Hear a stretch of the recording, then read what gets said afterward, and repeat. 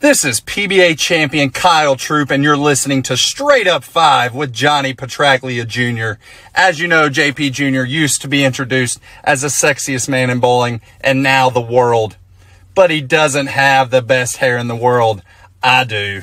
Sorry, bud, but you know the deal. Pick it out. Fear the fro, baby. Welcome to Straight Up 5 with Johnny Petraglia Jr. A hard-hitting, in-depth, cutting-edge look into the world of bowling. This podcast will not only cover all things bowling, but will also give you a raw look into real-life issues. You'll get unfettered access into the mind of one of the most gifted bowlers of this or any other generation.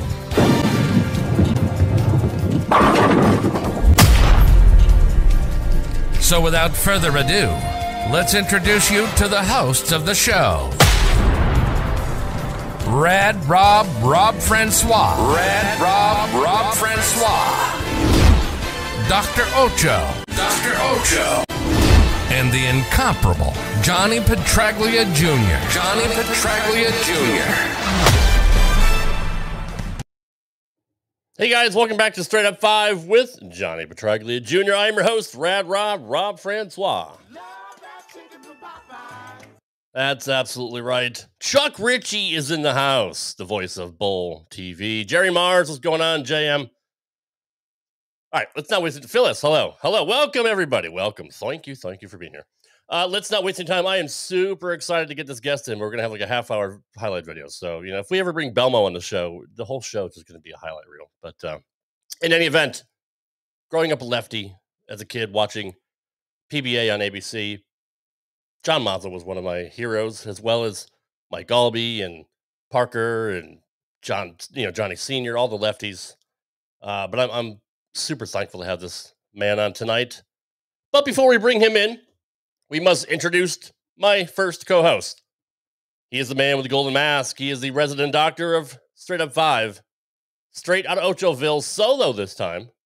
It's the one and only Dr. Ocho. Good evening, sir. I'm never solo. I always got my army buddies with me.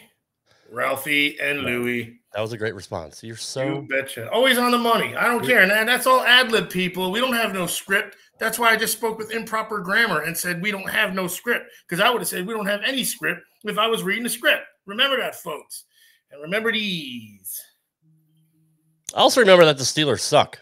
That has no bearing on the show. And does that say the second Beef Leafy? Is that what your name is? Because I know you like beef. My name is Beef Leafy. Beef Leafy. That should be my name from going forward. I'm going to redo the intro. We're going to get the art department on the phone. We're going to get a shirt that says, "Thank you, sincerely, Beef Leafy." Also joining us is the man with the name on the marquee. He is number 7 on your program, number 1 on your hearts. The sexiest man in the world, Johnny Petraglia Jr. What up, Junior? What's good, everybody? Always a pleasure to be here. Reporting live from Mom and Dad's house the day before Thanksgiving. And Thanksgiving. And happy Thanksgiving to everybody already in the chat, and we'll obviously say it again later. But it's been kind of fun. Spent most of the day helping Mom prep and cook, which is something she doesn't usually allow me to do. But I tried to explain to her, in the 12 years I've been living in Vegas, it's like I'm okay in the kitchen now. So what can I do? So she had me, slice antipasta. That was about it. Didn't let me do anything else. But at least you got to do something, though. I mean, yeah, I got to do something to at least be helpful this Thanksgiving, rather than just reaping the rewards of it. Nicole's in the house. Happy birthday, Nicole. 26 today. Doesn't look at that. Oh, look at Darren Andretta popping in tonight. What's up, man? Hello, yeah, Darren. you know what? I'm going to feed off of his comment before you go to the highlight reel real quick. But yes, I'll go real quick on this. And really I'm pretty sure that anybody in our age bracket, anywhere from ages, we'll say 30 to, mid 40s, even 50 at this point, all have some pretty fond memories of watching this smooth as silk left-hander throughout his years on tour. Not to mention his extremely warm presence with not only the fans and the TV cameras together, but just a really, really wholesome person. I know, Rob, you got a shitload of questions for him. I certainly have a bunch for him. I mean, so without further ado, in the words of Kyle Troop, ado. We'll send it back to you. But yeah, totally stoked to be here again. Let's take a look at a highlight package of John Mazza.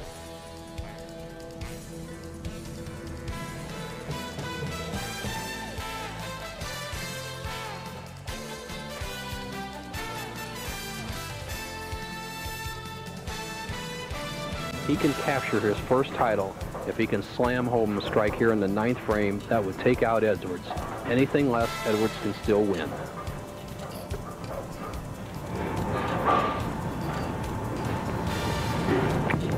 Oh, please! Got his wish. Center of the lane and been much more competitive. The winner in this final match will receive $20,000. John may have some early tears. Why not? 2 matches, but for John Mazza, wow. And Mike Edwards, remember, shot a .211 here in the final match. Yet he has to again be a runner-up to another non-winner who no longer has that category. 26-year-old John Mazza from Mount Clemens in Michigan, and let's go back to New York now. And here's my colleague, Frank Gifford. From a little oil carry down, the scores got better. Nothing on the left. Mazza in a little trouble. Well, Mark Ruff did it on our live telecast. And Bo, the man from Mount Clemens, he is thanking the Great Spirit. Wow, let's replay that, baby. All he has to do is shoot over in the 6-10 zone, knock out either the 6 or the 10 or both. He will win the match, shut out Mike Shady. Shady, the best he can do is 210. If Mazza gets 9 count, he will end with 213. As you see, a low-profile shot from the left side. I like that shot. But Mazza didn't like that one. That's a winner. Oh. His first victory, a very emotional one in Florida, and didn't seem as elated in winning his second PBA title. And from Fresno, we go back to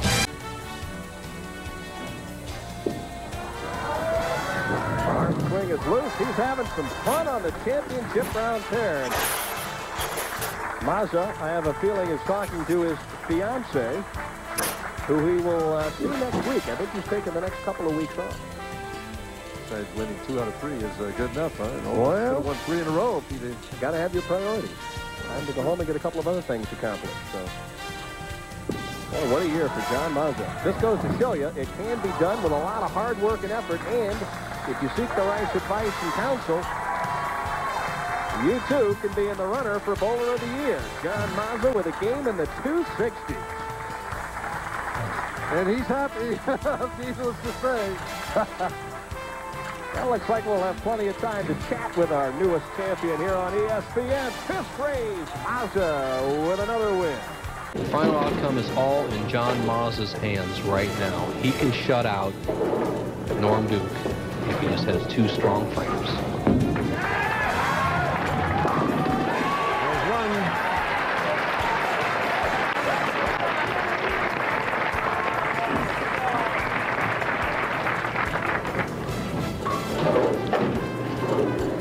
Needs 9 pins on the first ball to guarantee a tie, a strike, or a spare. He locks up his 4th title, requalifies for the Firestone, and the reason he has to requalify is he only bowled 3 tournaments has only 3 wins, and he wasn't a touring player last year.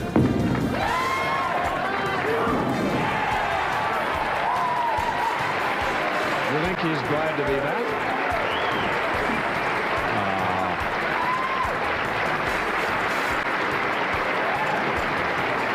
Now, Leslie won't be the only one in tears, believe me. Well, Anthony. See the tears starting to come, Chris. This is an emotional couple. Watch John. Watch John. He'll have them. Why not? I agree.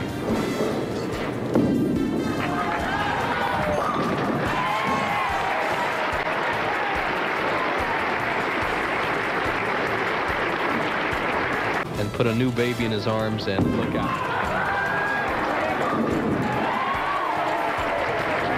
258. That's $1 million kiss. A black dress. There it is. He's in the little house. There's our son right there.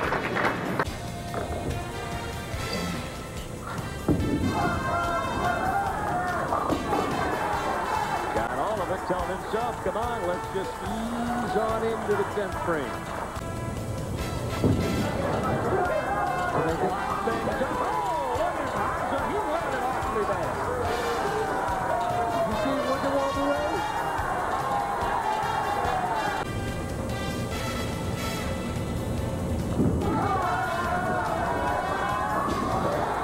But he did. John Mazza came all the way back. Well, the race started with the first 6. And now Mazza was sprawled out of the approach with a victory in grab.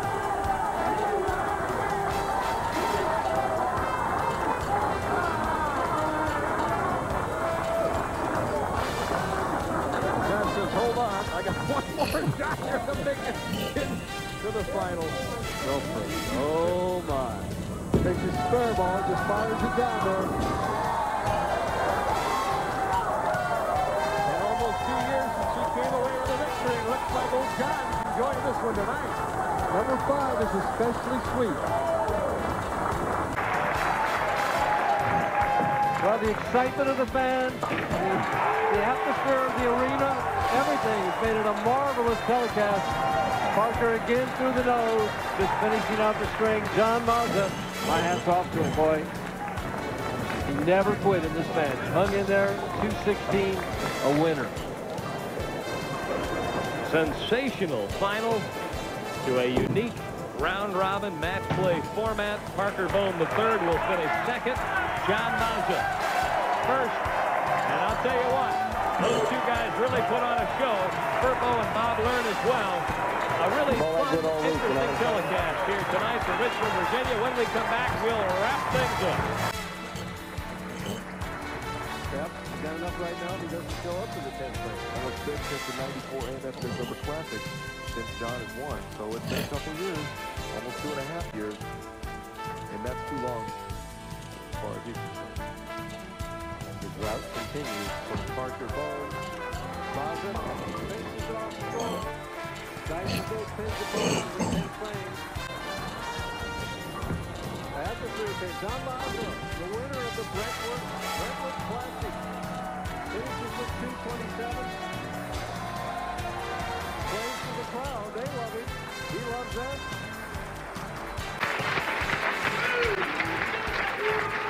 Well, there have been a couple opens in the 10th frame on tonight's show. Tom Baker did it in his match against Mazza. Mazza does it against Dave D'Entremont for the title right now. D'Entremont needs to fill 15 in the 10th frame. This is what the PBA is all about. Exciting championship matches. Oh my gosh. Oh my gosh. He needs to make that. A little slow. He thought he had it. He thought it was going to hold pocket. Suddenly he's looking at the score. If he doesn't get this, he's going to finish with 212. Mazza's crying. Look at the speed. Doesn't happen. John Mazza. John Mazza wins, and boy, he is absolutely just sobbing. The hug between the two bowlers. Mazza can't believe his good fortune. D'Entremont can't believe that he split in the 10th frame.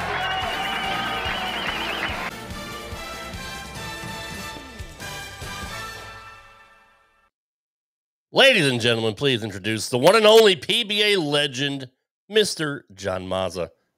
Good evening, sir. Thank you for waiting through that highlight package. It's good to have you here. If you would have won 10 titles, would have won 10 more minutes, but you won 8. No, I'm just kidding. Good to have you here, sir. Appreciate you being here. Pleasure to be with you fine gentlemen this evening. And the John Mazza Crying Show has begun. Fantastic. Looking at those highlights, Mr. Mazza, anything stand out as any of your favorites? Anything in particular that you hadn't seen in a while we're happy to see? Well, I just happened to catch a few minutes of Bob's interview with you guys a few weeks ago, Bob Learn. And he said, he had watched his epic event in '96 in Erie a few times. I guarantee you I've watched everything you just showed, probably 15 or 20. Really? Nice. I don't know why. It's fun to watch those things. But thank God for YouTube, because there's so many things now that you can see that you didn't have the opportunity to see. So many special events, not just the things I did, but the things that I saw others do, which I find incredibly still fascinating to this day, because I started out as a fan of the PBA Tour, and that was the great inspiration for me. And to see some of those things go back in time into the 70s and late 70s and early 80s, man, it's fun, just to see. I mean, even your dad, John, and some of the things he did. So it's just awesome that we can get those moments in time brought back to us. It's pretty special. Absolutely. Jeff Riggles in the house has said he won his first regional title against you in '87. Welcome. Oh, someone's shots fired already, man. Holy. I wouldn't even say that, because John Mazza, you could see the showman about him too, man. Wow. Listen, everybody's beat me at least once. Trust me. I got even a dry cleaner in Roseville that beat me once. and they probably bring it up to you. They by the way, remember he didn't forget it. In fact, he made me sign the $20 bill into his deathbed. He probably put it in his pocket when he was buried. Bill Gardner, his name was. Rest in peace, Bill. And you beat Parker 3 times. I'm pretty sure if he saw you on TV, he wasn't happy to bowl against you. Well, the thing is that Parker had an uncanny knack of beating me all week long. Okay, so you got him at the right time, basically. Well, listen, he wasn't just the Steve Nagy sportsmanship winner for many years, because he was hospitable to me. After all, think about it. I don't know how to explain that, honestly. When we bowled each other the first time in Denver, and that was a funky week, because there was a shot outside and inside, which is very unusual. Usually one shot dictates into a direction. And he was lighting it up, playing outside naturally, free rolling it. And I was throwing a blue dot early in the week. And then I went into a yellow dot, and then we pushed into the 4th arrow towards the end of the week, which I really got comfortable in there, and ended up blowing out and running away with it. We got to the TV show, and we both had a shot out and a shot in. And I'd always like to play in, and he was playing out. And so what happened is he shot 250 against Shady in the semifinal.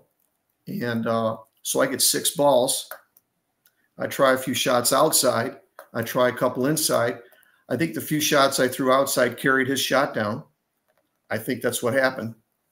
And I had a great look inside. And I put the foot down, and that was what happened there on that one. Let's see now. The real interesting one with Parker, the second one was when we bowled at Arthur Ashe and the Dick Weber. So that was a really different event, and they didn't get a chance to really describe it because it was happening so fast. But all 4 of us had a shot in the 9th and 10th frame to bowl for the title. It was insane. Wow. Parker came back. He got whacked the first game. Bobby bowled big. I beat Furpo 250. Furpo bowled against Learn, and they had a 240-250 match. Parker beat me in the 3rd game, but I had a strikeout in the 10th. I look to my right, and I look at Furpo and Bob are bowling. Furpo can shoot 260, and Bob can shoot 250. Parker's shooting like 260. So I look up and I go, if I don't strike out, I'm going to go from first out. So thank God I doubled, locked myself in. Furps doesn't strike. Bobby gets the first hit, doesn't strike. Parker doubles, and I'm bowling him. So now what I didn't know, they said, okay, we're going to bowl on 3 and 4, because they put 4 lanes in. AMF did a great tournament, and AMF put up 4 lanes at the Arthur Ashe. And so now they said, we're bowling on 3 and 4. And I just got, I'm bowling on 1 and 2. I bowled 3 games on 1 and 2 because I liked my shot. I did not like my shot on 3 and 4. Did not. It was just hooking more. And I was like, okay. So we get into the match, and I think about the 5th or 6th frame. I look down the lane. Leslie's down there. I look at her. I'm like, I'm finished second because forget it. Parker's got like double 4-bagger, and so he gets one, and I think he throws it a little soft, splits, and almost made the split. The 3-6, 3-4. What is it? 3. Help me, Johnny. The 2-4-7-10. He left the 2-4-7-10. Cut it in. The 2-pin went across and just misses the 10-pin. Right. Yep. So I go, well, I got a shot here. Now I haven't had double, but I'm clean. So now I come up. I find a way. Finally hit the pocket on the right lane. Never hit the pocket once. I hit the pocket and struck in the 8th. So now I got like 137 strike up. So now he goes. He gets this. He gets the strike again. He's on a double, and Mary goes off. His Mary Bone, and so his first wife. So they look up and they got this massive screen at the Arthur Ashe Center, and they're showing a replay. And Mary's sitting maybe a couple of people down from Leslie. And she's going, yeah. And they're replaying this, and he's just about ready to throw a shot on the approach. Okay. And everybody starts laughing. He looks at the screen. He comes back off, throws a shot, doink again, 2-4-7-10. Oh. Yep. So, I mean, he had me twice. Yeah. I mean, I literally dodged a bullet twice with him. You know what I mean? So I end up. Is that why they got divorced, JP? Do we know that? Is that possible? I mean, say again? Is that why they got divorced? I mean, is that possible? Like that? It was his first wife. So. My wife and I love Mary. We still do, and we love Parker, and we love Leslie and his family. They're all great people. Ironically, now they're both Leslie's. Yeah, right. Exactly. Oh, there you go. That's true. That's true too. I want to add something to that show for some of our viewers that didn't watch the Dick Weber Classic. This was the format that John's talking about. In case you guys haven't seen the show, was they had all 4 guys bowling multiple matches at the same time, and it came down to total pins after, was it 4 games, John? Yes, that's what they did. That's right, Junior. They we bowled. They called it round robin. The only time they did this actually was in the 1965 Tournament Champions. They brought the format back, and that's where Jim. I think it was Billy Hartwick. He won the Tournament Champions at 65, and this format was there was 4 guys on TV. Each bowler bowled each other one time, 30 bonus pins. Right. And that's how and then the top 2 were the top 2. And that's how they did it. And this was the same format, I believe, the year before David Ozio broke Nelson Burton's 4-game record at 1050 by shooting 1080, and prior to Learn's 1129 with the show that you were also on in Erie in 96. Right. Yeah. So Ozio did it in 95, right after I won. And I was there because AMF had brought me out at the time. I was under contract with AMF, and they brought me in the show to do the MC. And then Gary Beck was a dear friend of mine. God bless him and whatever he's done for bowling. If he's listening, God bless him. He's a super guy, and what he did for the sport and still does is amazing for the kids too. I remember he had me on the sidelines, and I'm reporting, and Ozio's he's just throwing like God. He just every ball is just pure off his hand, and I'm grabbing him after every match, and I got him, and I got Duke on the show. I got Walter Ray on the show, and I'm grabbing Ozio. Ozio's got his wife, his beautiful family, his daughters are with him. I'm like, okay, get over here. So we're talking every show. It was a blast. But yeah, Ozio lit it up that night. He was phenomenal. Thank you. Speaking of that show, the one thing that was missing on the highlight reel, and I have to mention this because everybody that watches our show knows I'm a bowling ball connoisseur, snob, whatever you want to call it. But, obviously I've been tenured with Brunswick for as long as I've been alive due to dad. It was imprinted on your cheek when you were born. Yeah, but I'll tell you what, man, I was talking to my buddy Chris Schwartz the other day, and both of us simultaneous were like, that show made me want to throw a Warhawk. And unfortunately, we didn't get to see that red beauty going down the lane in that highlight reel. But man, that was I remember that show like it was yesterday, and I still fall asleep to YouTube videos, and every once in a while they do pop up. As a matter of fact, I watched I want to say you were in Wichita. I think you were throwing an Avenger. It's what I fell asleep to last night. They were playing pretty deep. I think it was a 1-pin loss, maybe to Mike Edwards or something like that. But we bowled it. Yeah, that was around Indianapolis 99 last show. 99. Thank you. Yeah, Mike and I 1-pin game. Yeah, it was fun. It was on the tube last night. I was going to mention that in that highlight reel, a lot of the highlights opening the lane up, playing inside, and yeah. Even for the casual fan now, they don't see that too often from. Well, I guess now they do, but like there was a time where maybe the 00s and even into the 10s where everybody piped it around the 5 or the 10. Well, the lefties, I'm saying, and well, you're watching you in the 80s and the 90s throwing over third arrow and.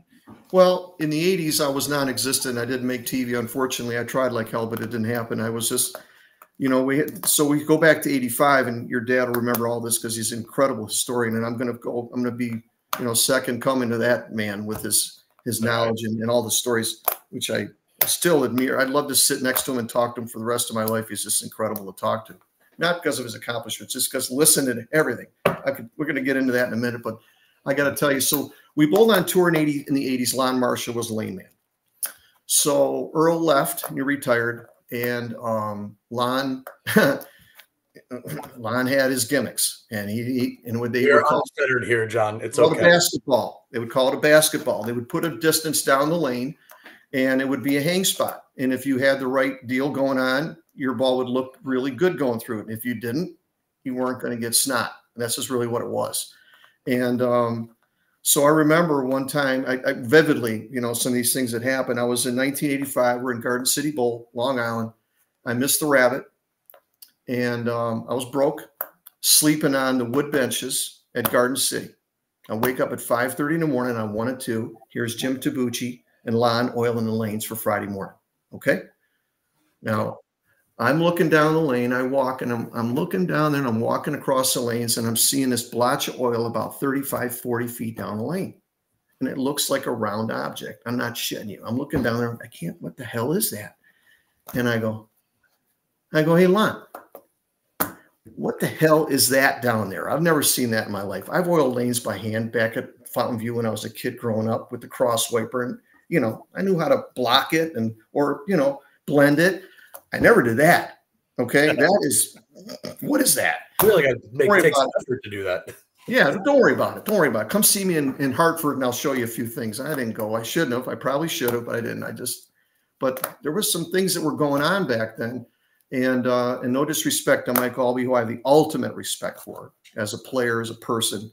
And but he had a gimmick, and he figured out how to get through it, and he could win with that. Now, your dad was a great bowler, but at that time, we didn't really see him. Yeah, and I'd have guys come up to me and say, I'd come back to Detroit, and I wouldn't bowl so good, and Mike would win, and they go, "What's your problem?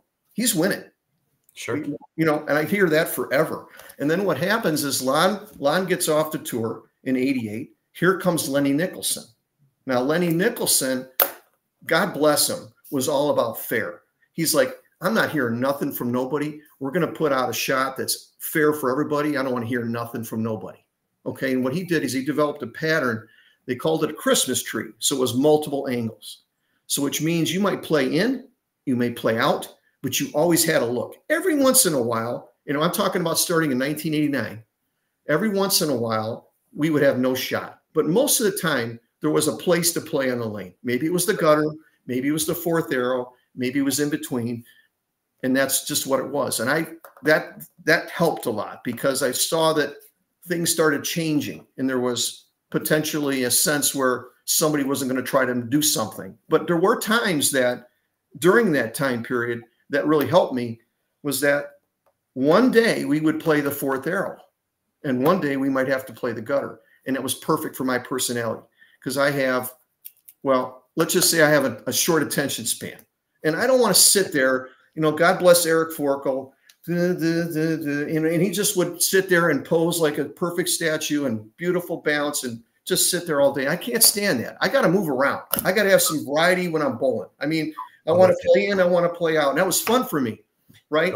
And no disrespect to anybody that wants to play a certain zone, but I got tired and burned out after that. I was like, but once we started, I was enjoying it. We're going to play fourth arrow today? Yes. Or we're going to play the gutter today? Yes. Because everybody would be pissed off if the lanes were different the next day. And I'd hear them all barking, freaking did it again. They changed the game. And I go, got them. Because I would just be ready I was hopeful for an adjustment.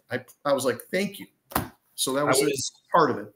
It's so funny because obviously, with Dad, I'm the exact same way. I'm either on the gutter with plastic or urethane, or I'm in the 4th, 5th arrow. Yeah, I got a chance to see you bowl for the first time, by the way. I hate to interrupt, but I watched you bowl. I can't believe this. This is what I say about YouTube. It's so awesome. I'm just sitting there one day on my couch just last week, and who am I? I pull you up in a NEBA tournament. And the guy you're bowling with, your partner, Alex Aguiar. My God, talk about a freaking stud. That kid, let me tell you something. I took Anthony, our oldest, out in 09 to Vegas to bowl some of those high roller stuff in the summer, right? Anthony's like, I don't want to go to college. And my wife, she got over it. Thank God Anthony's doing great in life. So our oldest. So I got out to Vegas. I took him out to Vegas, and he's bowling these tournaments. And here's this guy, Alex Aguiar. And I'm watching this guy bowl, and I'm going, this guy is sick. This guy ought to be on tour.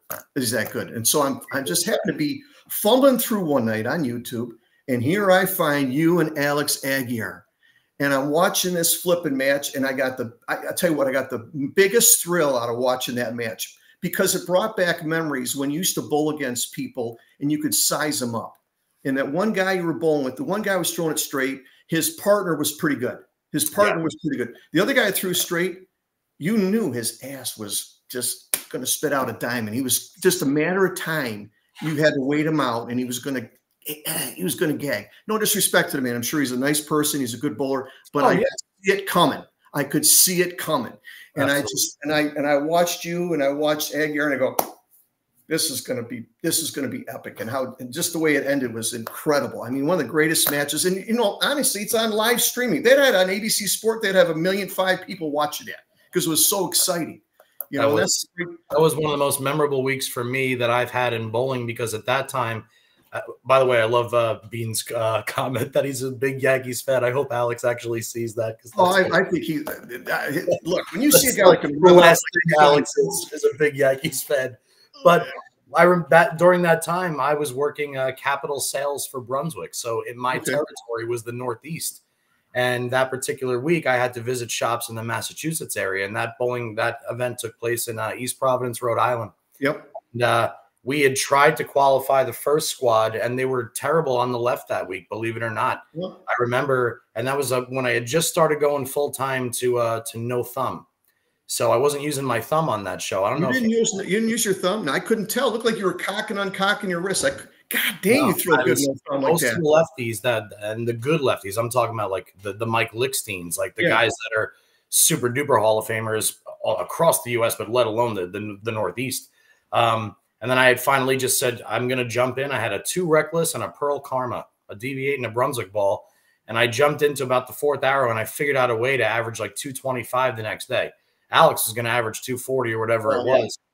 And then if anybody goes and watches that NEBA doubles event, it wound up being a tie. Alex threw all 3 in the 10th frame for us to tie team totals, so we had to go into a roll-off. Yeah, anybody who's watching, they got to watch this match. I'm telling you, it was epic. I was like, I was like enamored with it. I picked up my first win with, when I was married, Alex was one of my groomsmen. So I picked up my first ever NEBA title with one of my best friends throughout my entire life. Yes, in his house while I was making my paycheck working for Brunswick. So that was that's the great thing about bowling. You can have friends like that and they become, your best man in your wedding. And I had the same thing with me in my life. My buddy Nick Sapiti was my best man at our wedding with Leslie and I. And, it's funny when you have those moments and you get to share those. They live with you forever. I tell you what, was your dad there that day? No. Was he there? God dang it. So many guys saying, the word, it's the word. If there's only one word, nobody. I kept hearing it back because nobody obviously comes from Dad, but you kept hearing or a little short, or a little short. Yes, or a little short. Nobody was another one of my good friends, Matt Freiberg, who's also was the guy that ran out when Ryan Simonelli, another fantastic, sensational future Hall of Fame lefty, won his first title. But Matt and I had always stuck with the nobody attitude. I actually had a couple of shirts that had nobody written on the open collar. Yeah. But that was always just like the reminder to reset the brain. And if you don't mind, John, I would actually like to take that thought into another question I have for you, getting off of like the history of you and this, but going more into the physical nature of your game, because this is a question I've always had for you. So my closest friend her name is Stephanie, and Stephanie always is the person that understands my stutter step. In other words, I take 2 steps back before I go forward because similar to Barry Asher, when he couldn't get started, just threw the hand on the ball and went forward. For me, I've got a stutter step 2-3 steps back, similar to like old school Norm Duke, where he used to hang off the back of the approach just to build up some momentum, especially since I don't have my thumb in the ball. There was a period in your career where I distinctly remember you not only getting set prior to stepping up onto the approach, but actually putting your hand in the ball, getting set, then walking up. I remember that too. Well, you know what happened there? Great point. I'll give you a little bit of that. So what happened is early on when I was making TV, there was no hitch in my giddy up. Somewhere along the way, maybe it was because I went through a period where I wasn't winning. I started to get a little apprehensive. I think it was just, so I said, frick this, I got to do something. So I got to let me preset so I'm not fidgeting, with the ball. And so it worked, and it was a gimmick. So I'd basically take my feet, and I would, I'd have my weird little gimmick there where I would just like scrape my shoes off the wood approach or the synthetic approach. I'd get up there with my preset position. I would set and I would go. I wouldn't have a chance to lock up. And it worked for a while. It got me through the rest of my career. It's just I remember your eyes were so dead focused too. Like you had like lasers coming out of your eyes. I remember watching this going like, man, this guy is like total focus. Like a bomb could go off behind him and he's not going to budge. It was it was really wild to see because you could feel it. It was so palpable through even the TV at the time. Yeah, there was, that was part of the sports psychologist I work with, Dr. Bray. I spent some time with him in the late 80s, and it was all about, there were so many steps to it, but it was all about focus in the end. It was, you bled it. It was really wild to see. And that's one of the things. And I'm a casual, but that's how much it stood out. And then during your highlight package, just how freaking real the emotion was. And I know it's always real, but like, when it bleeds through, when you can feel it, it's the best theater ever. Well, Leslie used to say to me, I was like a bottle of pop. You shake me all week long, and when we got to the show, there's no telling what was going to happen. And she had to cover her eyes sometimes because she didn't know. This is like, oh shit, what's she going to do to me? I wish they would have just let her talk. I wish they would just let her talk because she's so poised. And I was just like, forget, I'm out. And Denny would say, come on, we're going to reel it in now, John. And I'm like, I'm off the reservation, bro. I just won. I got nothing left. My brain's going 100 miles an hour. My wife's just sitting there smiling. She's all calm. And I couldn't be that way. You look like them lottery balls before they pick them, when they're all bouncing around and everything. Exactly. I don't know. I think a couple of times I might have had a mild heart attack at certain times during the last shot here or there. But, it was back then, things change in your life. So many things that happen. I remember some of the conversations your dad had. I keep going back to your dad, John, because I have so much love and respect for him. And all the times he talked to me and we spent time together, I got to tell you a few things. I really do, because I've been thinking about this a lot. As we get older, we start to recognize some things that are very important. Your dad and I went to dinner in Cleveland, 1990. Just so happened that week was the first week I ever made television. Okay. But your dad and I had many times together, we would talk and he would spend time with me and mentor me. And we're sitting down having dinner. And when you have two Italians having pasta and a glass of wine, we're going to start talking and we're going to get real.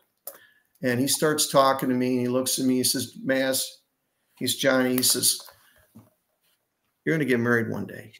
I don't know where he brought this out of. He says, here's the way it's going to go down. He says, you're going to die for your kids and you're going to kill for your wife. And that stuck with me. That stuck with me. And I always looked up to that because that is the epitome of what I think this life is all about, is family. Your friends, you got your close ones, your mother and father. I hear you talking about you're making things in the kitchen for your mother, Pat, God bless her. That's what it's all about, man. This is, it's what it's all about. It's what's become for me is my family. And we had the guys on the tour, we had a close-knit group of guys, and some of the older guys, in your case with your father being a veteran, he would spend time and he spent time with a lot of guys. I mean, and I don't want to take away from, I know you guys want to talk to me about a lot of things, but the things that he did for so many people on the tour, getting that staff together, taking Leto and Parker and Randy and the guys and putting a staff together and putting things on the map. It really did a lot for the game of bowling. It helped the tour to have that. The things that he did elevated everything, you know, and he was behind a lot of it, you know, and so for that and for many other things. And, you know, I mean, he was a great inspiration to me. Your father was truly a great inspiration. I was in Detroit, and just so happened it's where your father won the Triple Crown in Sterling Heights. And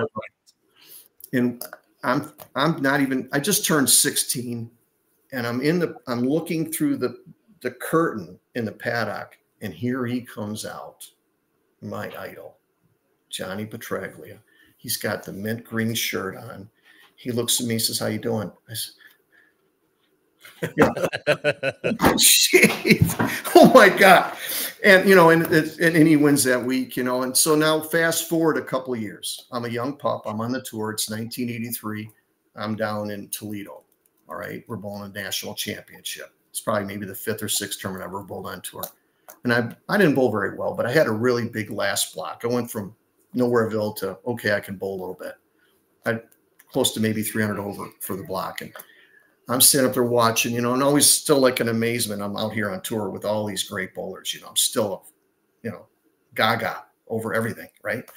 And so I'm just, you know, the wood stands, and I'm sitting over there just watching bowling. Here comes your dad up next to me. He said, "Hey, Mass." Oh my God, he's talking to me. And he says, "Nice bowling today." I said, "Thanks."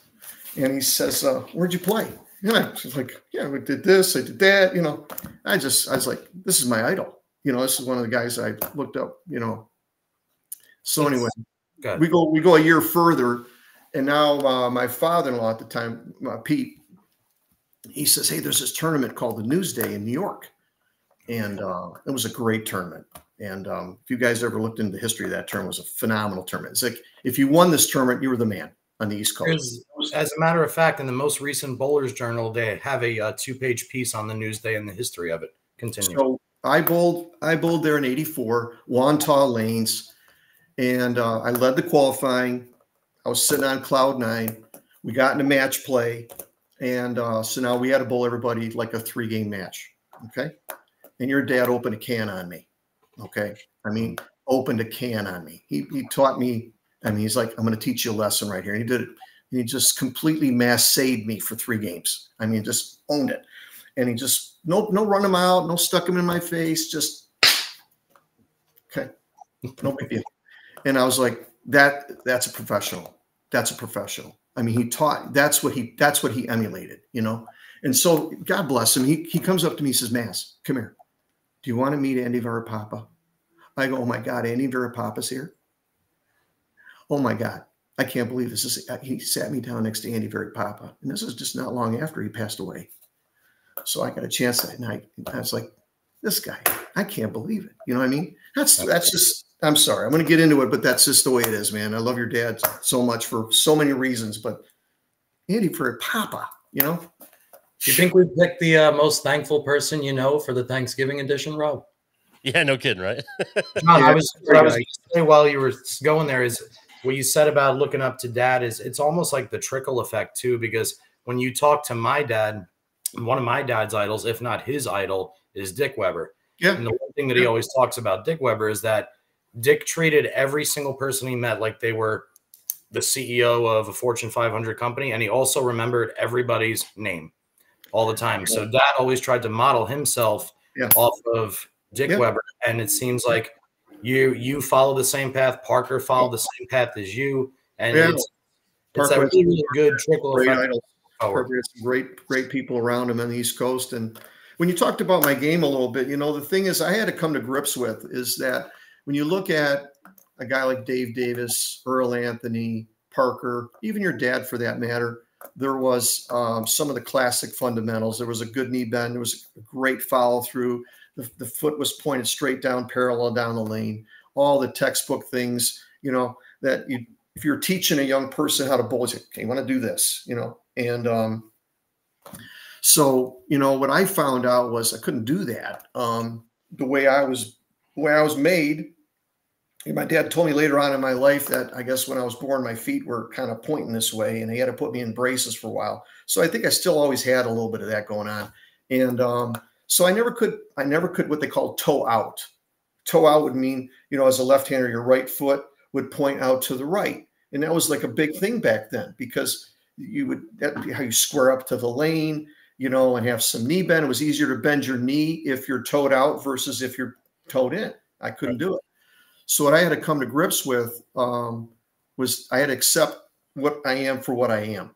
And that was what it was going to be, you know. And Fred Borden, God bless him, he taught me a lot, you know, about being able to match up, change ball reactions by, you know, manipulating things, arm swing, tempo, foot speed, arm speed, hand positions, everything. So by the time we got into the late 89, early 90s, things started happening, you know. I started making a lot more top 24s, started making some shows. And then in 91, it really popped. Everything started popping, you know. I remember the first win because really, I remember a lot of things, but the first win was really kind of interesting because I had a 100-pin lead over Mike Edwards with a game to go in the position round. So we're in the 42nd game. Okay. Most people can't screw it up. I did. So we get to the point where I'm losing my ball reaction. It's one of the things we all know. I've been there where it's hitting it. We don't know what we're going to do, and you're trying, and it's not working. And I'm shooting 170, and he's lined up. He's shooting like 250. So now I need a mark in the 10th. I go up and I'll eat the 3.56, like a 2.45 for a righty. Sure. I get the ball halfway down the lane, and Litchy's over to the right. He goes, he missed it. He missed it. And I missed it, right? So now I blow. I finished. Now I qualify second. So, but fortunately for me that week, I watched Litchy's 20-year anniversary of him winning his first title on tour. He brought out an 8mm in the paddock, and I kept watching it over and over and over. And I was just so enamored with that because I'm still a fan. You got to understand, there's just still this little kid in me that's a fan of this whole thing. Drives me crazy. Absolutely. And I saw him go up and have to double in the 10th to beat Dave Davis, and he's on the approach and this, and I was like, and I was crying watching it because I was like, I'd love to be that one time, you know. So we get to the TV show, and Nelson Burton comes down, and we're practicing. Kelly Kaufman, myself, and Rick Steelsmith. And he looks at all three of us. He says, now listen. He goes, you're not going to win today. You're probably not going to win. Okay. And it wasn't arrogant. It was kind of just being honest. He says, you're probably not going to win today. But if you guys are smart, you're going to learn from this. And maybe one day you'll win. And it kind of took all the pressure off me. Yeah. You know? And I went back to remembering when I bowled in Cleveland and had the front five against Pensac and blew it. And I popped my cork too quick. And my thing was like, okay, we got to maintain today. We got 10 frames. I kept telling myself it takes 10 frames to win a game. Got to be in this thing 10 frames. So, you know, things happen, you know. So if Nelson doesn't say that, I don't know. I might have been a little bit more apprehensive, might not have happened, but he took all the pressure off me because I was like, I stopped thinking about winning and I started thinking about throwing the ball good for that point. For someone that's never won and had been bowling 200 tournaments, okay, maybe it was time for me to stop worrying about it. And that's when things started happening, you know. Absolutely. John, do you think no, it's fine. Do you think you talked about hand manipulation and doing different things with the ball and all that? Do you think that's a lost art today? I think with all the equipment that's out there, I think people switch balls more than they actually switch their release. Well, pre-resin, you had the ball was important. The surface, as Fred would always tell me, was always the most important thing, and I still think to this day is. The mental game, if you had a good head on your shoulders, there's a good chance you were going to figure it out to win. You can take a guy like Amleto, for example, that had a phenomenal mental outlook. And once he started figuring it out, he was pretty much unstoppable for a period of time. He had a look nobody else had because he knew how to play with feel and touch. and he had a great mental game. And he didn't have to do anything funky with the bowling balls. And we had that window, right? And we got through 91, and okay, I had all the gimmicks. And I thought back then, and all the things that Fred taught me along the way, changing my motion, moving up and back on the approach, my swing tempo. You know, we had shoulder socket swing, which was my weakest because that was kind of like Parker. Parker was an arm swing bowler, so free from the top. And I was more or less an arm or a wrist person. Yeah. I'd curve it more, you know, and so those things, those manipulations allowed me to play day to day, right? So, but when the Excalibur comes out, the whole ball game changed. And all of a sudden, you got people winning on tour that I remember. I'm not going to say any names, but there's a couple of people I saw. I go, what the heck is going on here? Yeah. Holy cow! Because the ball was doing some things. So I took a little break. You know, I freaked out when Leslie was carrying Anthony because I got into a slump. Right, I'm bowling so great in 91, and everything was just 11 shows, 6 title matches. Okay, here we go. We got this. We get to 1992, complete opposite. Right. All of a sudden, now I forgot how to bowl. I don't know what it is. And you know, Johnny's not here right now, but I remember I was in Peoria. Leslie stayed home, and Johnny and I went out to dinner. He's giving me one of these talks again. He goes, okay, now listen, listen, this is it. Here's the deal. You're going through an adjustment period right now. It's going to take a year. Boss had it. Amleto had it. It's going to be okay. It's going to take a year. You're going to have to get comfortable with what's going on. You're married now. It's a different life. You're going to be fine. Don't worry about it. And that's what he said. Oh my God. Oh my God. He's here. What? God, I want to kiss you. Maz, what happened to your hair? I don't have any hair. You know, come on. Oh my God. My God, Johnny. Welcome, JP. Good to see you. Ocho, how are you? How's everybody? Large and in charge, buddy. Happy Thanksgiving, my friend. Happy Thanksgiving to all of you. That's terrific. Johnny, do you remember you told me that? I mean, you told me so many things. Do you remember you've had so many dinners with so many people. I get it. You know, yeah. I get it. There's a Rolodex. But you told me that one thing. You says you're gonna kill for your wife and you're gonna die for your kids. You told me that. Well, that's the difference. You would kill for your wife, but you would die for your kids.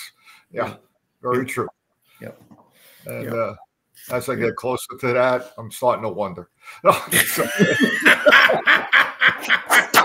You know what I find? You know what's interesting? You know what's interesting? You know, when Leslie and I first got married, I was macho as long as I could be macho.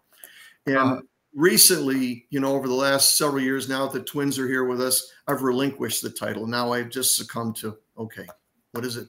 Okay, we're just Leslie's world here, and I'm trying to keep the peace, and everything's going to be okay. But there was a time when I wasn't having none of that. I was like, this is the way it's going to be. But now I've learned. That's the Italian in people. Finally. That's what it is. That's what happens. And then we give it away. Yeah. The Sicilian power that went away for us. How's your wife doing, John? How's it going?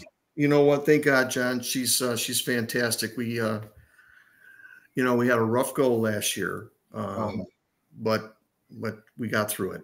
God bless her. You know, for the first time in my life, I thought, you know, I always thought I'm going to be the guy that's going to be put down, but we had a rough one, but she got through it. Thank God. But, you know, honestly, right now I'm kind of heartbroken a little way. You know, Carol, my mother-in-law, you know, she's suffering right now. So she needs our prayers. And my father-in-law's Pete, you know, his heart's breaking right now. So, and if they're hearing me right now, I love you both. I love you, Carol, with all my heart. It's good.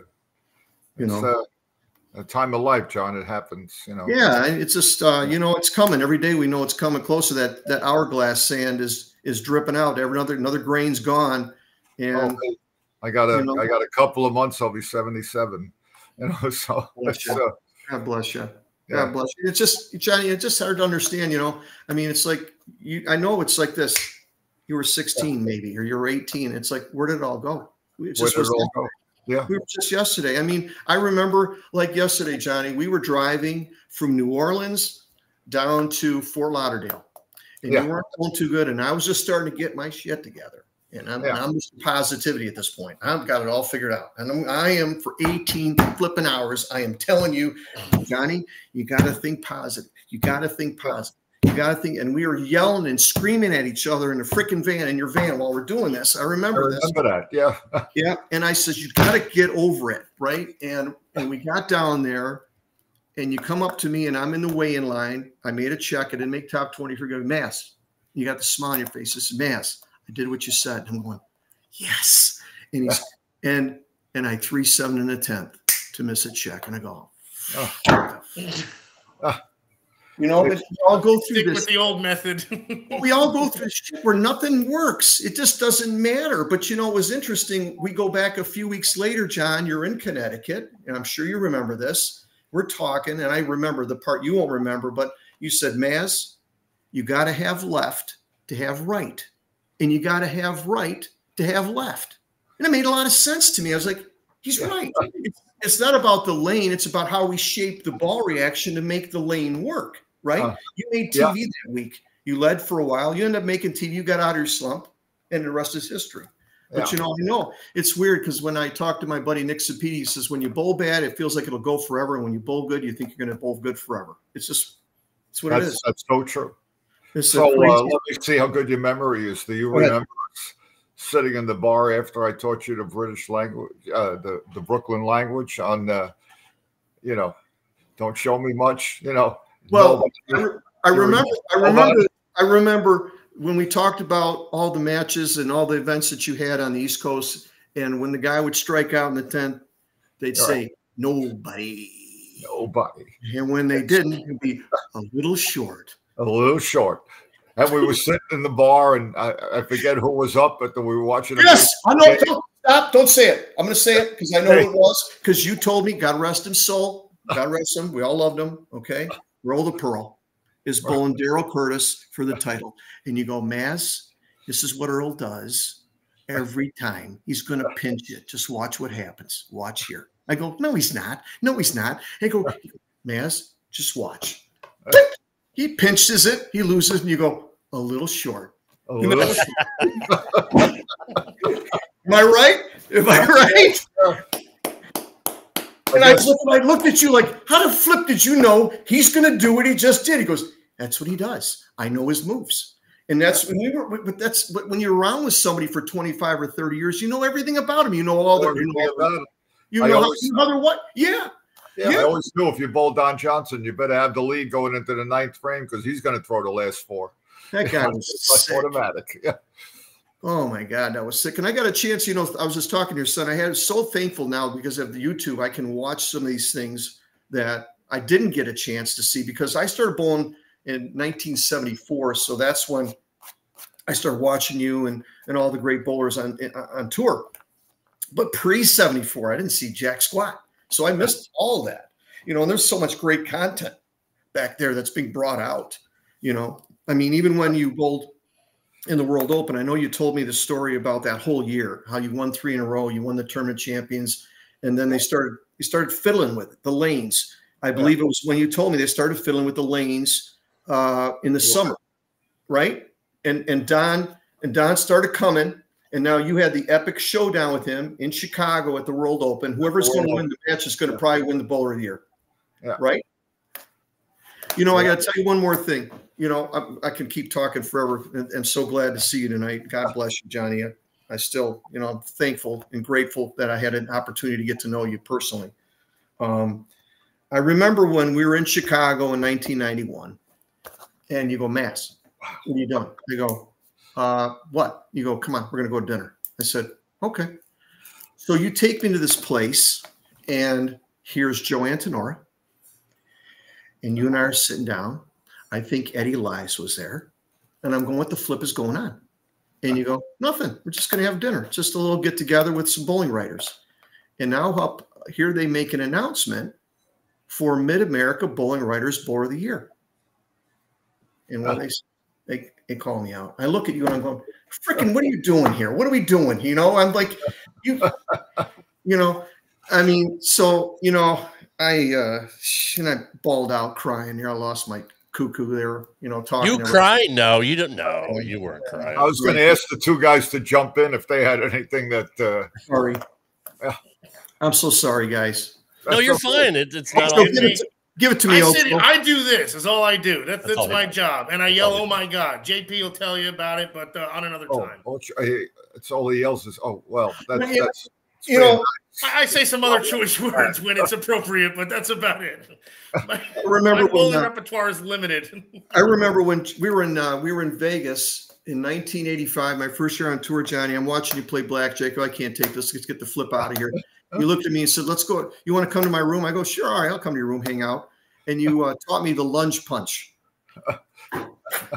Taught me how to lunge punch. I felt like a new man. I came out of there. It's like, "Let's go. What we got? Who's gonna mess with me?" I didn't know how to fight. I'm a bowler, right? And he's going, "Okay, man, so I got to breathe out." And I watched the video of you. I think you had a double in the 10th to beat Bill Coleman in in Milwaukee. Yeah. And I'm watching this. Thank God again for YouTube. And I'm watching this, and you got it. You're in an epic match. You're rapping on the left lane, and I can just see you're ready to go. You're steaming. Yeah. I know you, right? And you go up in double intent. You just want to kill somebody. You know what I mean, right? And you lunge punch it. And I said, "That's the guy. That's it. Yeah, that was. Did he at least teach you to punch with your right hand so you don't hurt your bowling hand, your left hand? I mean, because that's formidable at this point. You know, you don't want to imagine you lose 6 months of tour from. Cracking a guy in the nose. You got to be careful about that. That's and John found a video where I'm doing a thing with Burton where I'm talking about timing, and I break a board, and I can't even believe I used my left hand in that thing. Just that was really stupid. If the board didn't serious trouble. Oh my God! Some of those things, man. Some of those things. The one thing I'll tell you about, John, where you became really famous is that when you would change pairs, when we would go from one pair to the next pair, everybody would say, "Mazza isn't moving to the next pair. He's moving in like it's a house." He had like 6 towels on one hand, the ball on the other, the rosin bags, and everything had its space. Right. Well, I was trying to be. I appreciate that, but there's a reason for this because I had this little flipping rosin bag, and I'd beat the shit out of it, and it would go everywhere. Right. It would go everywhere. Yeah. Right. So what I did is and everybody was like, "Maz, I'm so sick of your shit all over the place." So I devised a way. I put a towel and put my rosin bag on top of the towel. Then I took a bowling ball sleeve that the bowling balls were in, clear bag. So I'd wrap that so I could. And go about my business. But you're right. I did move into a pair. I would literally move into a pair. I'm surprised you didn't change pants. Oh, yeah. Oh, yeah. I keep telling my kids, hit the rosin, hit the rosin. I don't want to hit the rosin. Hit the rosin. You got to have the grip, kid. Hit the rosin. That wasn't cigar smoke I was seeing on TV. That was actually rosin powder that I'm seeing. Oh, absolutely. Okay, gotcha. Oh, yeah. I thought some tycoon had a stogie in the front row or something. Oh, yeah. It was going everywhere. We had it going everywhere. It was great times. Wonderful times. And, yeah. Well, make sure that you tell the whole family I said Happy Thanksgiving. Oh, Pat, we said hello. Oh, yeah. Absolutely. How's your daughter doing? How's she? She's wonderful. They're coming tomorrow, and she's doing great. What are you making? What's Pat making for dinner? More importantly, we have tomorrow. The one thing we don't have is turkey. Okay. None of us really like turkey. Yeah. So we have lasagna and we have a honey baked ham and a bunch of other stuff. It's going to be, That's a winner in my book. Yep. Time to gain 10 pounds. Yeah. This is the time of year. This is the time of year it all goes to shit, and we get it back. So we call it bulking season. That's what it's called. That's how you keep your frame of mind going. It's bulking season. We'll let it down. We're running, we're eating. Yeah, I got it. You know what we did? I gotta tell you something real quick. We're talking about food because we always have to. We can't help it. It's Italian tradition. We got to talk about food. So Joseph, our second oldest, as you know, Johnny, he gets into this deal. He's completely embraced the Italian heritage that I didn't grab on like he does. He is amazing. So he says to me, Dad, he says, we're gonna do sauce. I said, what are you talking about? He goes, we're gonna can our own sauce. I said, really? Oh yeah. So he says we do this 2 years in a row, okay? And we do like 300 jars. I got 1,000 pounds of tomatoes in the back of my flipping truck, okay? Oh, geez. And I got like freaking 8 tubs, and we got it going on, and it comes out a little charred, John. A little. Okay, so my wife, she says, I ain't going to tell him this, but we ain't doing this again. We're not doing this again. I'm not doing this again. And I'm like, I know, babe. I got it. So he goes to Italy, thank God, in August. He sees my family and Leslie's family.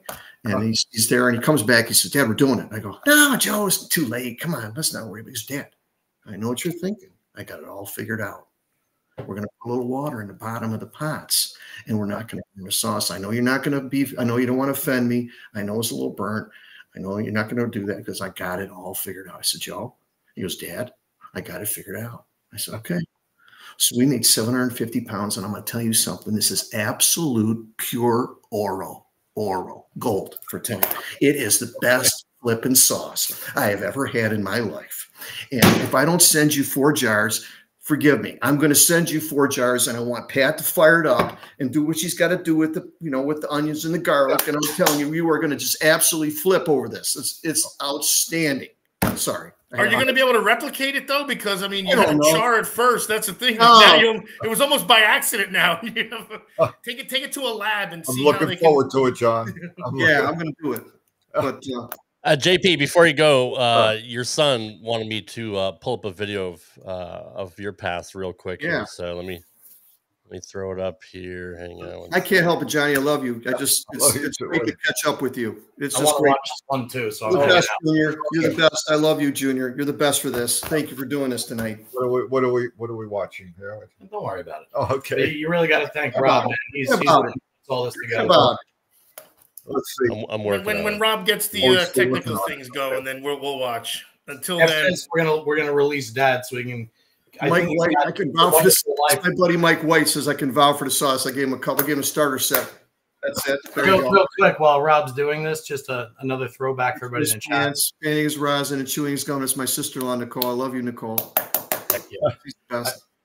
I went into the front room and Dad's got a VHS copy of It's a Wonderful Life sitting on the counter. Well, yeah, you got to get in there. Come here, say hi to Johnny. Come here. I want you to meet Johnny. Come here. Thanksgiving tradition. Here. Come here. Come here. And I would still wear pleats if I had them. I think pleats should still be in style. That's just here. He is, Johnny. This is Marco Giovanni. This is my little guy. He's a little guy. Hey, Marco Giovanni. Hey, how are you? Listen, this guy is 92 pounds. The ball's over his head. His mother says, what are we going to do with him? What are we going to do with him? I can't do this. Come here, Eva. Come home and say hi. Come here. Come here. We got everybody. Eva, this is my man, John. This is Johnny Jr. and Johnny. She's Eva Maria right here. Hi. See? How are you? These two are studs. Studs. Great stuff. All right, guys, I got the video. Okay, let's do it. Got the video. Oh my God. Let me guess. Oh yeah. Okay. This year on the Fall Tour, we have something we feel is very special. Each week, we'll have a PBA guest star who'll give you his perspective on a way he feels he can really help your game. And today, we're very fortunate to have Hall of Famer Johnny Petraglia. Thank you, Earl. When the great Andy Varapapa was teaching me how to bowl, he taught me the 4 physical laws at the explosion point in sports, which I'm going to show you right now. Law number 1, the body gets there before the hands do. Law number 2, the upper torso is in the center of gravity. Law number 3, when the hand gets to the center of gravity, the wrist releases. And law number 4, you follow through toward the target. Now, Earl, as a professional baseball pitcher, you realize that it was the same thing.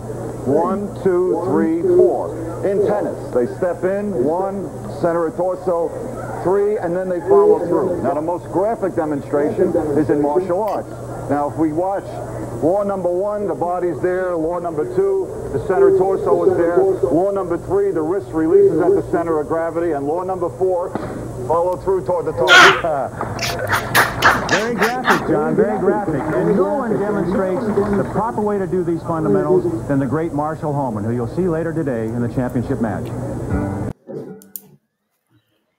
There you go. If you think Earl was if I was Earl, I'd have been shitting my pants because that fist was going right to his. That's what I was thinking too. And what if Earl recoiled or something like that? Hey, yeah. I was really into it at that time. I was. I mean, that's a heck of a pre-tape right there. You almost look like John Travolta. You got the moves. You got, okay, we're going to turn the body here. We're going to do this. We're going to do that. We're going to do this. And I just wanted to do Staying Alive, you know? Wonderful. That's good stuff. That's good stuff. Oh yeah. Well, we had so much fun. I mean, those were the good times, and everybody was still getting along. You know, it's the greatest thing about bowling is that, I don't know how the hell these people, this guy, they like this guy and they like that guy. And nobody gets along with each other nowadays. We didn't have that freaking problem. Everybody got along. We're in a freaking paddock. We had all kinds of people from everywhere, and there was no problem. Everybody. How's that? We get out of the paddock, and all of a sudden we're in this world, and these people are all goofballs nowadays. The shit's going on here. Crazy. Times are different. That's all. Put them in the bowling alley. Piece of the pie is smaller, it feels like. Yeah, Johnny Jr. says, basically everything he has that he looks forward to or has in life is because of bowling.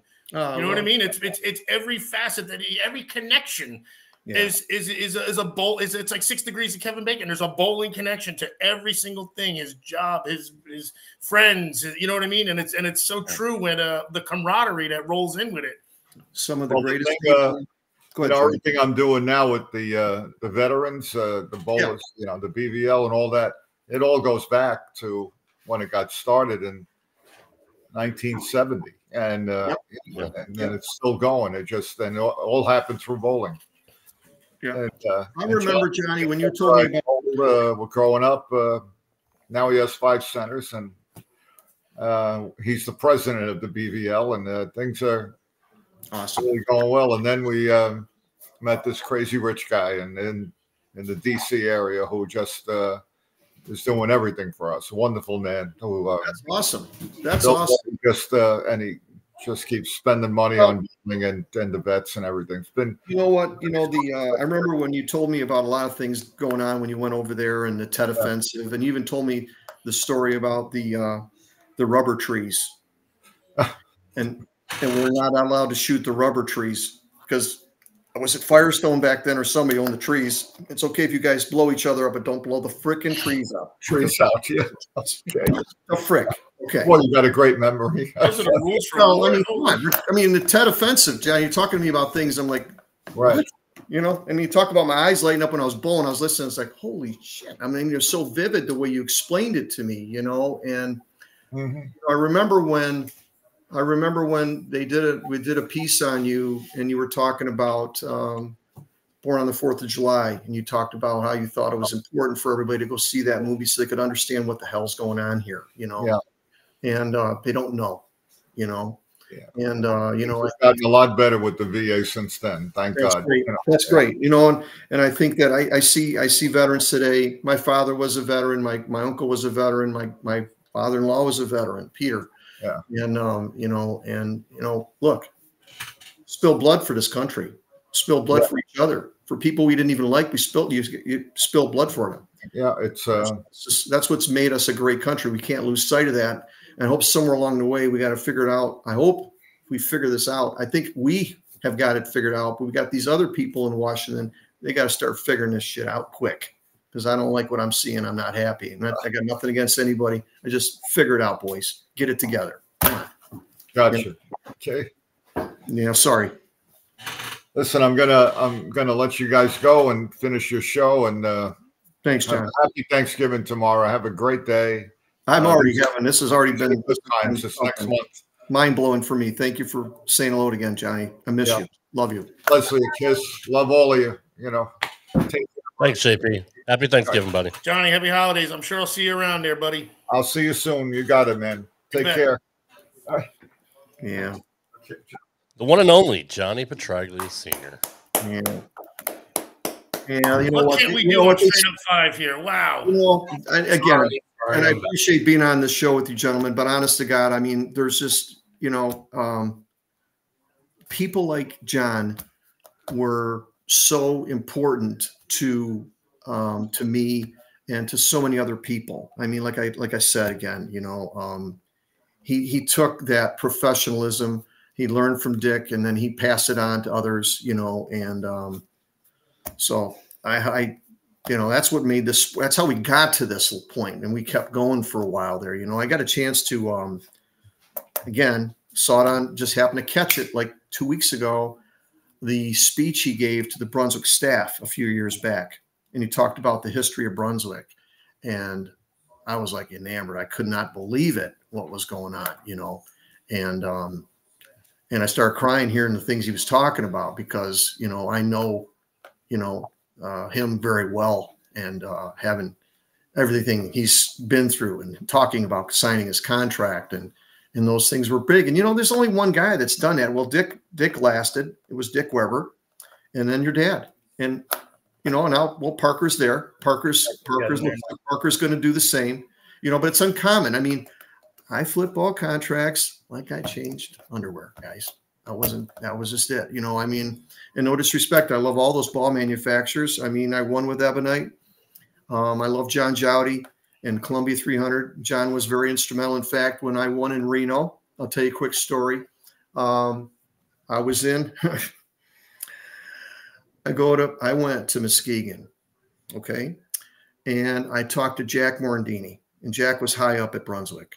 And I had two things I wanted to do. Number one, I had a box manufacturer in Detroit, and I'm, you know, always thinking, right?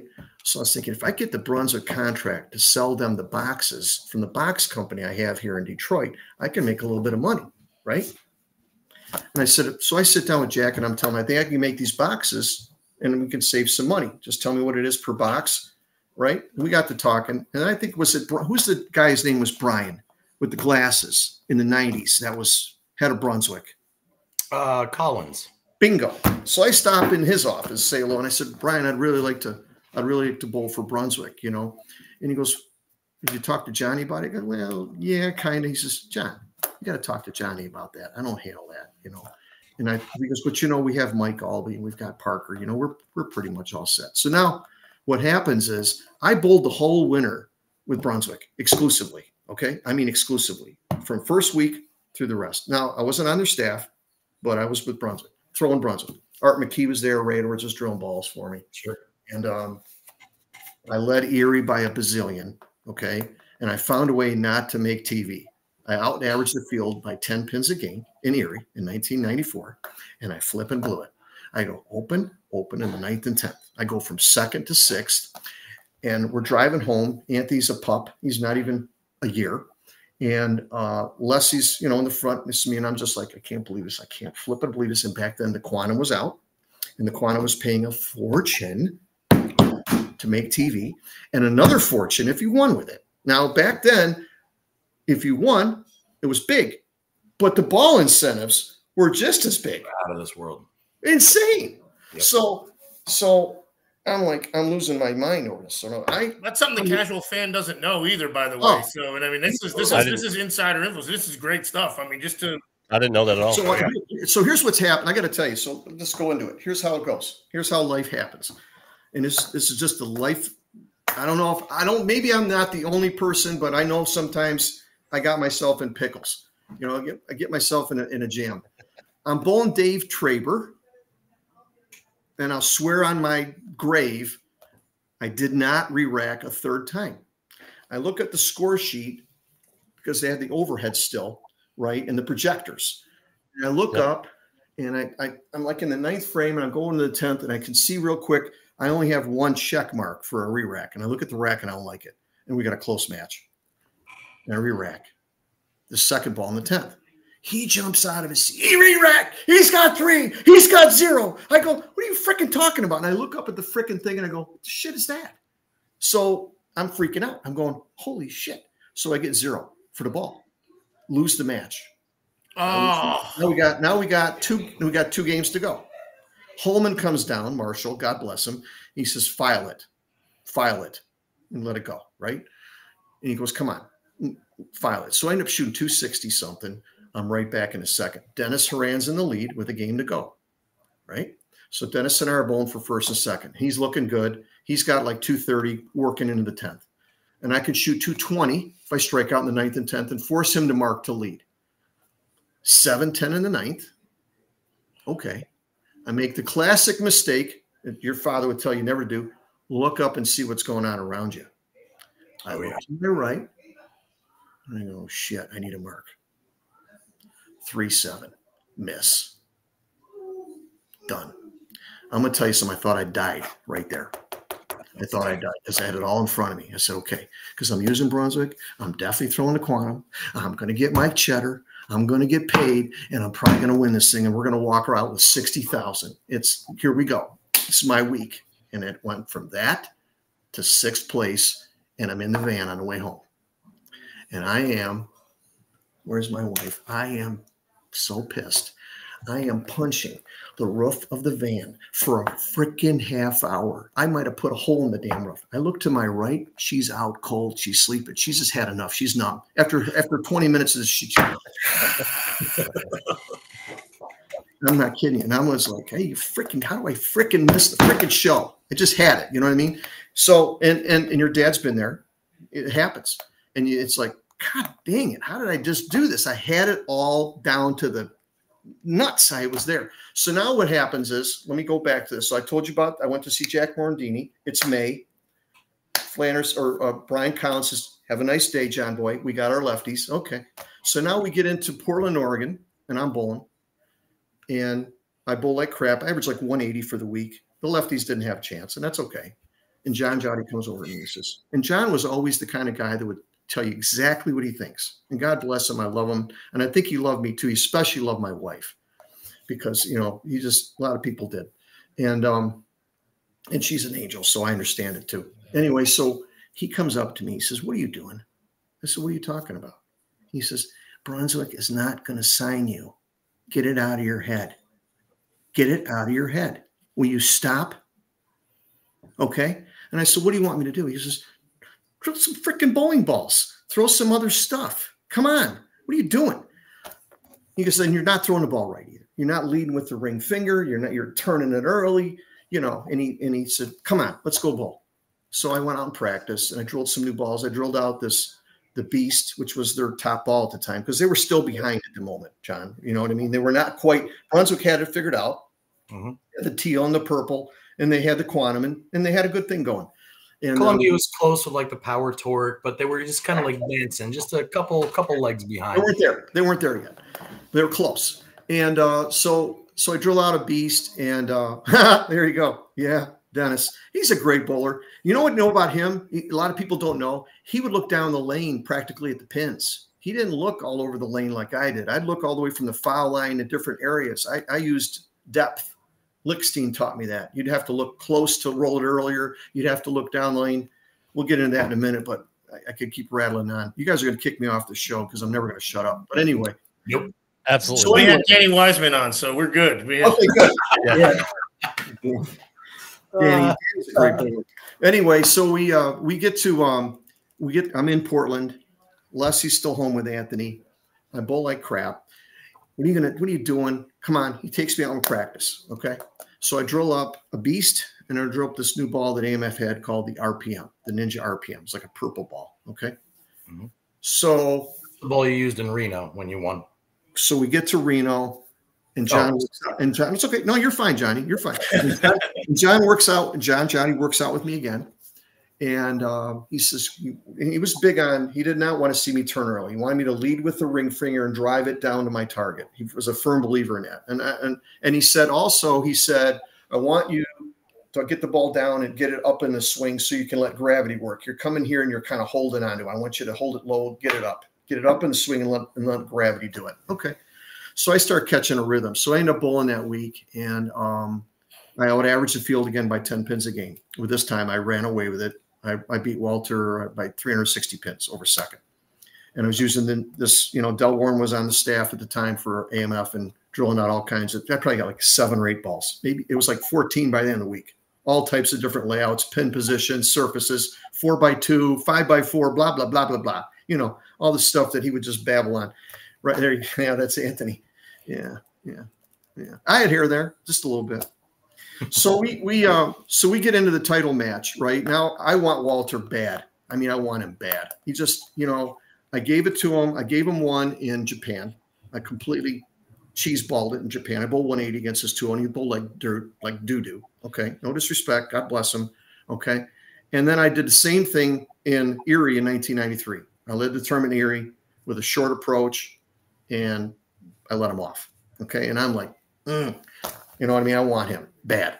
So, and he's got the nuts. He shoots 270 against Soper after Soper bowls 300. He bowls Adam Apo bowls 245, opens in the 10th, could have shot back-to-back 270s. And he's just like, round 5, here we go. Here we go. Okay, got a hang spot in the left lane. So anyway, we start out, I go like flat 7, double, 369, right? Could have been 3679. And he comes out with the front 5, front 6. So now I say to myself, he's got you. It's all right. At least this time, don't be an ass. Bowl a good game. Don't just bowl a good game. Let's get out of here with respect, at least. Because he's going to bowl 300 at me. I mean, it's just, it's telling you. So I end up throw the number ball. I got the 6th frame and 7th frame. So now I got, 67 in the 4th with a triple. Here he goes. He throws the ball in the left lane. After the 6th one, bucket. Okay. All right. Now I got 267 in the wood. He's got 276 in the wood. All right. Well, maybe. Anyway, throw another couple more. I'm getting lined up on the left lane. So now he goes up. He strikes on the right lane. Goes up in the 10th frame or the 9th frame. I apologize. Bucket. Are you freaking kidding me? How the frick did he just do this again? And he comes off the approach. You can hear him say, I can't believe I did that again. And I go, I can't either. How did I do this? I mean, you got to be kidding me. And I'm going, oh my God, I'm going to take him out. I'm going to take him out. But now I'm adding the score wrong. I'm adding the score wrong. I think he's got front 5 and he could shoot 256. Okay. So I get the one in the 9th. You know, I do my shot, hit the pants. Yes. You know, I'm all excited. I'm all happy. Right. And then I throw the one out. I think the first ball in the 10th is for the win, right? Because I think he can only shoot 240, and I'm going to shoot 250. So I throw the first one. I gave it my Sunday best, run it out on my knees the way I always wanted to my whole life. Here we go. Bam, strike, winner, chicken dinner. How's it going? Your man, because they're all over him. They wanted him to win. It's okay. And I'm like, that's your man.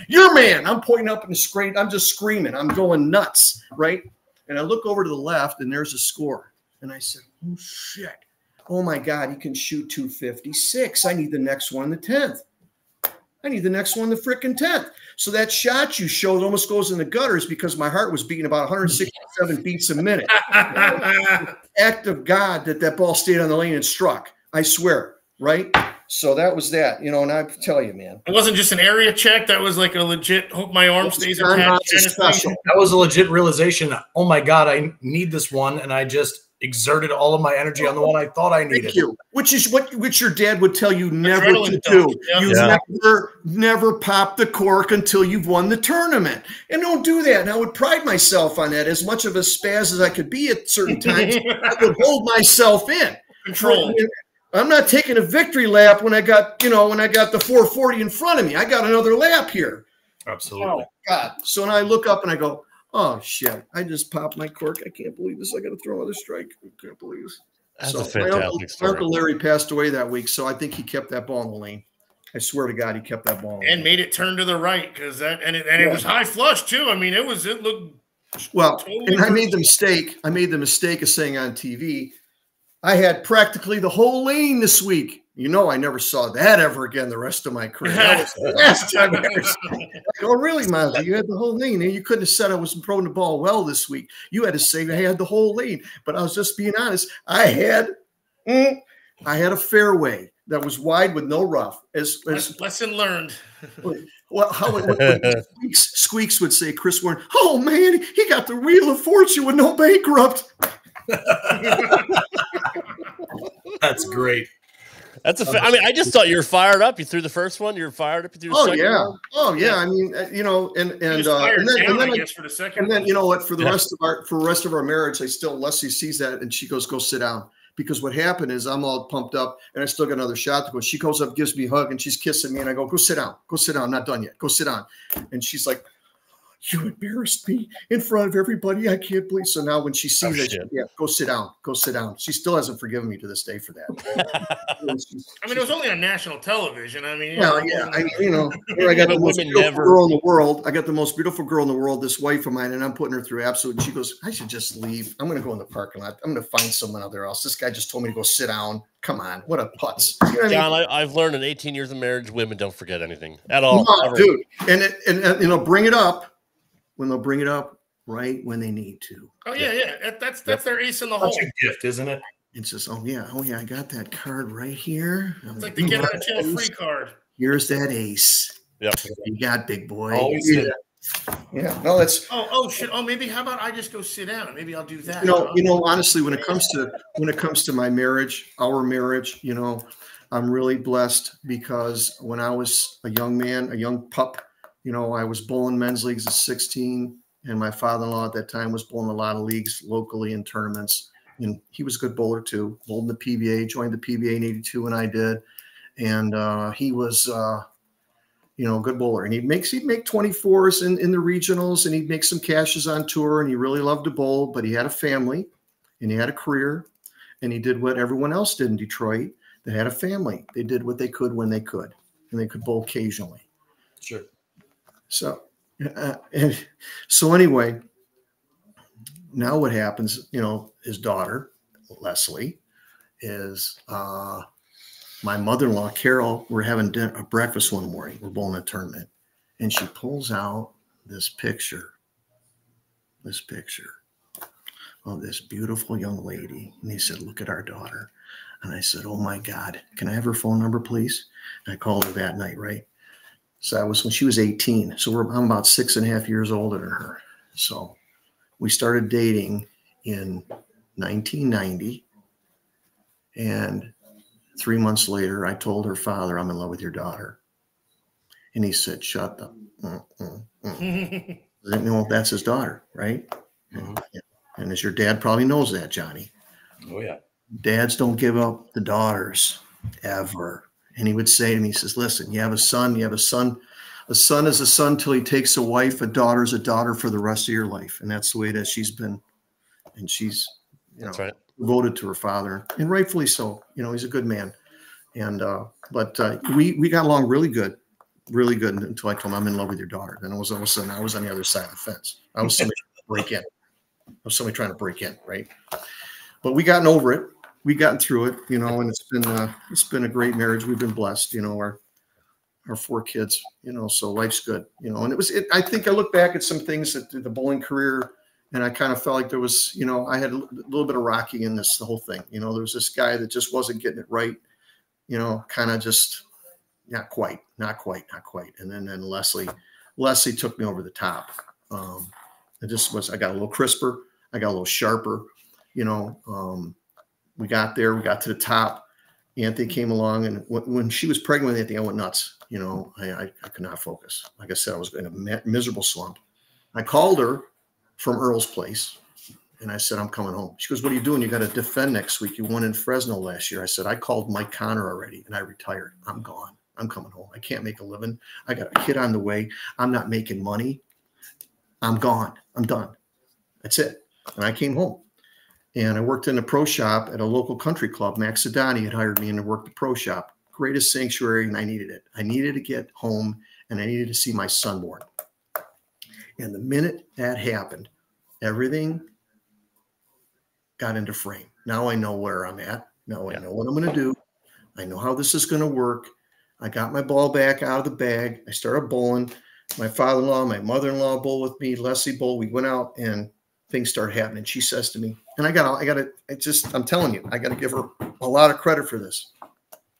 She convinced me to bowl a regional at Bowl 1 in Troy. And she says, listen, you won last year. You got a free entry. Why don't you bowl? Okay. I go and bowl, and I finished third, make $1,500. Okay. Now keep in mind, I'm only making $500 a week, working in the pro shop, working for Max Adani as an assistant pro. Okay. She goes, I'll tell you what, I want to tell you what I think. I think you're making a mistake. I think you're a lot better than you think you are. I think you need to go back out. I'm going to be okay. I'm going to be home with Anthony. Go do your job. I want you to go back out. Go bowl 3 tournaments. Take the 1,500. If it doesn't work out, I won't say another word. We'll call it a day. I'm okay. But I think there's a lot left. There's a lot left out there.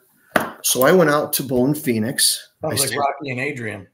I'm telling you. Yeah. So I went out to Phoenix. I stayed with Arnie Goldman and his family, his mom and dad, and I've known Arnie forever.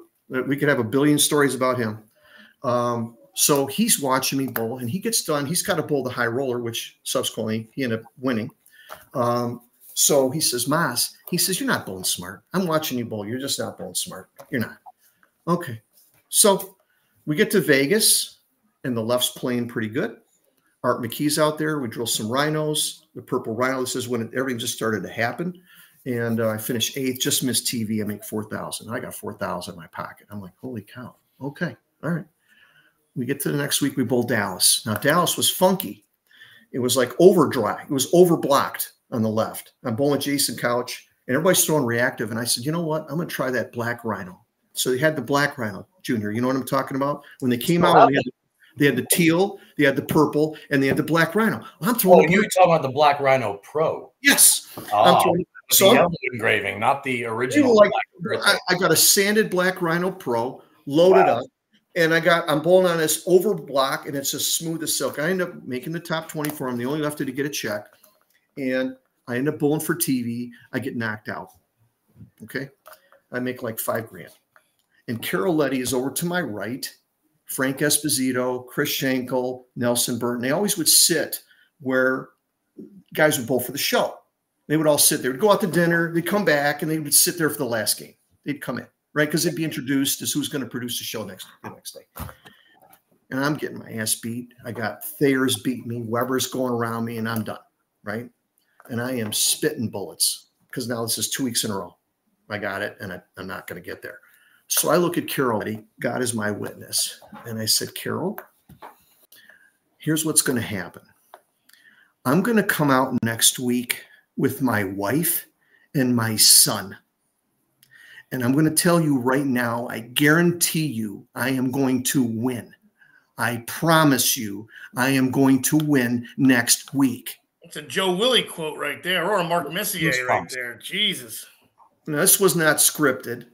This just came out of me because I had a lot, you guys know by now I got a lot of emotion at times, and I said what I thought, and I meant what I said. So now we get to Peoria, and here comes Mo Pinnell. Mo Pinnell. God rest his soul. God rest his soul. Johnny, and Mo drilled me a couple balls when I finished 3rd in the regional and made 1,500. They were like the Turbo X, if you guys remember that ball, the first reactive ball that Ebonite came out with, right? Yep. He says, I got a new ball. I got a new ball. It's called the Ninja. He says, I'm going to drill you one. Now, meanwhile, I don't want to break his heart. I got the nuts. I just got done finishing 8th and 8th with Brunswick. I got it all figured out. I don't need a flipping thing. Honest to God. So I said, okay, whatever, drill a ball, right? He drills me a ball. He comes in. I go in the truck. He comes walking out of the parking lot. He goes, did you get your ball? I go, what ball? He goes, I drilled you a ball. I go, you drilled me a ball? Oh, frick. It's going to take me 45 minutes to work out a ball, okay? It's 8 o'clock in the morning. I got a ball at 9 a.m. I don't even want to work this ball out. He's when you better work the ball out. I work the frickin' ball out. He drills me a 1-inch pin over the label. Who the frick is going to drill you a 1-inch pin over the label? Are you serious? Not many. Come on. Of all the things Mo's done, he's drilling me a 1-inch pin over the label with no hole. Where did he come up with that one? So I was using Turbo, okay, and Turbo made an oval slug for me because I had a really flat thumb. I still do to this day, and I'm working this thing. I got a hammer. It's 45 flipping minutes working this ball. I'm cussing. And are you clock watching too? Like you're letting the beat, the sweater coming. Like I knew how long it's going to take. So we got the ball, and I'm just cussing, frickin' Mo. I don't even frickin' work this frickin' ball out, We get to, so now we both qualifying. Don't you know what I use? And I got this much playing right around 10 to, between 10 and 15, throwing this 1-inch pin and I shoot like 220 over, led the squad. Okay. Mo comes up to me, he says, I got you. Don't worry. I got you the rest of the way. I said, what do you mean you got me? I'm still throwing other stuff, right? I'm thinking I'm going to throw a Brunswick ball or whatever. I'm not buying into anything at this point. I'm just, right? So the righties are crushing it. I go from like 1st to 7th, you know, because A and B, you guys know how disparaging things happen. It's no big deal. But I'm still happy. I bowl good. Don't get me wrong. So he drills me 4 more balls in between blocks. He goes, you better come back an hour and a half early. I go, fuck, are you kidding me? I can't do this. I can't freaking do this. So anyway, he drills me. I got 3 more. I'm working him out. Now him. Now he's got all the exotics. He's got me going. He's got axis leverage, hole below pitched, Junior. Got it? With the hole pitched, John. Had to be pitched. What the frick is pitched? Are we serious? I'm thinking, what is this? Right? He goes, don't worry about it. So he puts, you know, we had the mill hole. So he puts the number in the mill hole. This is number 1. This is number 2. This is number 3. This is number 4. He goes, this one's going to go the earliest and this one's going to go the longest. All right. So, okay. Were they all sumos, John? Huh? Were they all sumos? They were all ninjas. Oh, all sorry. Ninjas. That's okay. It's okay. That was their first reactive ball. Right. Right. So anyway, I'm bowling the second block and I'm throwing, you know, the ninjas and I'm throwing this one ball and the one with the axis below hole pitched. Somehow the thumb sleeve comes loose.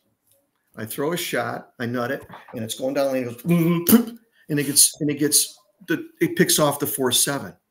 And he looks at my wife and goes, what the frick happened? And I go, my frickin' slug just fell out of my frickin' ball. That's what just frickin' happened. So he goes and runs to the paddock, gets some more glue. He's putting the glue in there. I'm waiting for about blowing on the thing, right? And so I wait about a minute. Everybody's going, what are you doing? I said, I got my freaking thumb hole's got to dry. I don't want the glue to come off, right? So anyway, I throw another ball. You know what frickin' happens, right? It comes out again, 0 for the frame, the next shot. I look at him. I said, get this frickin' ball out of my hands. I throw it up at him. I throw it up at him in the stands. He's in the stands next to Leslie, and Leslie's holding Anthony. I throw the ball at him. Right? And she but you got good aim, so that's good. And he goes, your husband's a frickin' nut job. You know that. I'm not going to say the word, but you can imagine the word. He says, your husband's a fricking nut job. And she goes, you got bad breath. Love Leslie. And I love Mo. God rest his soul. So anyway, so now you can slam, don't worry. Well, so anyway, we get through this whole thing. So now what happens is we go and we make top 24. I qualified like 10th. I got to 3rd going into Friday morning. I bowled good. Didn't touch that ball again. That ball's gone from my mind. Gone from my mind. I wake up the next morning. It's Friday morning. I got the flu. I'm going to withdraw. I'm not kidding you. And I've never in my life withdrawn out of a tournament, especially when I'm bowling good. Never came to my mind. So I come in and he looks at me and he goes, what the hell is your problem? I said, I'm sick. I'm going to withdraw. He goes, you're not withdrawing. I said, yes, I am. I can't walk. I'm sick as a dog. I got something and just hold on. He goes to the snack bar and he goes in the back and he uncouples the CO2 and the Coke syrup. And he fills up a cup this thick with Coke syrup. And it's supposed to coat your stomach and supposed to relieve like nausea and everything. It's an old thing they used to do back in the 50s. That's our doctor. So he says, drink this. I says, I ain't freaking drinking that. What the shit is that? He goes, it's Coke syrup. It's going to save your bacon. All right. So I'm like, I drink this down. About 10 minutes goes by. My stomach calms down. I can't believe it. I'm starting to feel a little better. I'm like, oh my God, I'm okay. And don't you know that block, I shoot like 350, almost 400 over for the block in match play. I went 8-0 that morning. Don't you know what ball I used? The freaking ball that I threw up to him in the stands. Oh my God. The glue dried at least. That's all. So now we got a shot at leading the tournament, right? And I go out that night. We went and got some pasta. I slept for an hour and a half, 2 hours, which is exactly what I needed. Bowled the night block, the match play, and I shoot 270 right out of the gate. I'm back. I'm playing 4th and 5th arrow. I'm literally looking at the frickin' head pin. I'm looking that far down lane. I'm throwing BBs with a sanded ball, and I got the chums. I mean, I got this, right? So we get to the show. I end up leading the tournament. So now we get to the show. Alby's on TV, Tony Westlake, and Norm. And Norm is throwing champions. He's throwing their urethane ball, their black urethane. The weapon? I throw a ball, and you know, Albie can throw the ball pretty soft and roll the ball pretty heavy in the front, and he's got a beautiful look. And I'm throwing the ball. I can't even flip and hit the 10. I can't even hit the head pin. I'm kissing a 2-pin in the face. Mo goes, give me the bowling balls. And I got 6 balls. Okay. He says he went in the paddock and he was looking for sandpaper, and he saw this bathtub safety mat. I don't know what grit that is. I'd say it's 100 to 200. And he said, well, the Lord hates a coward.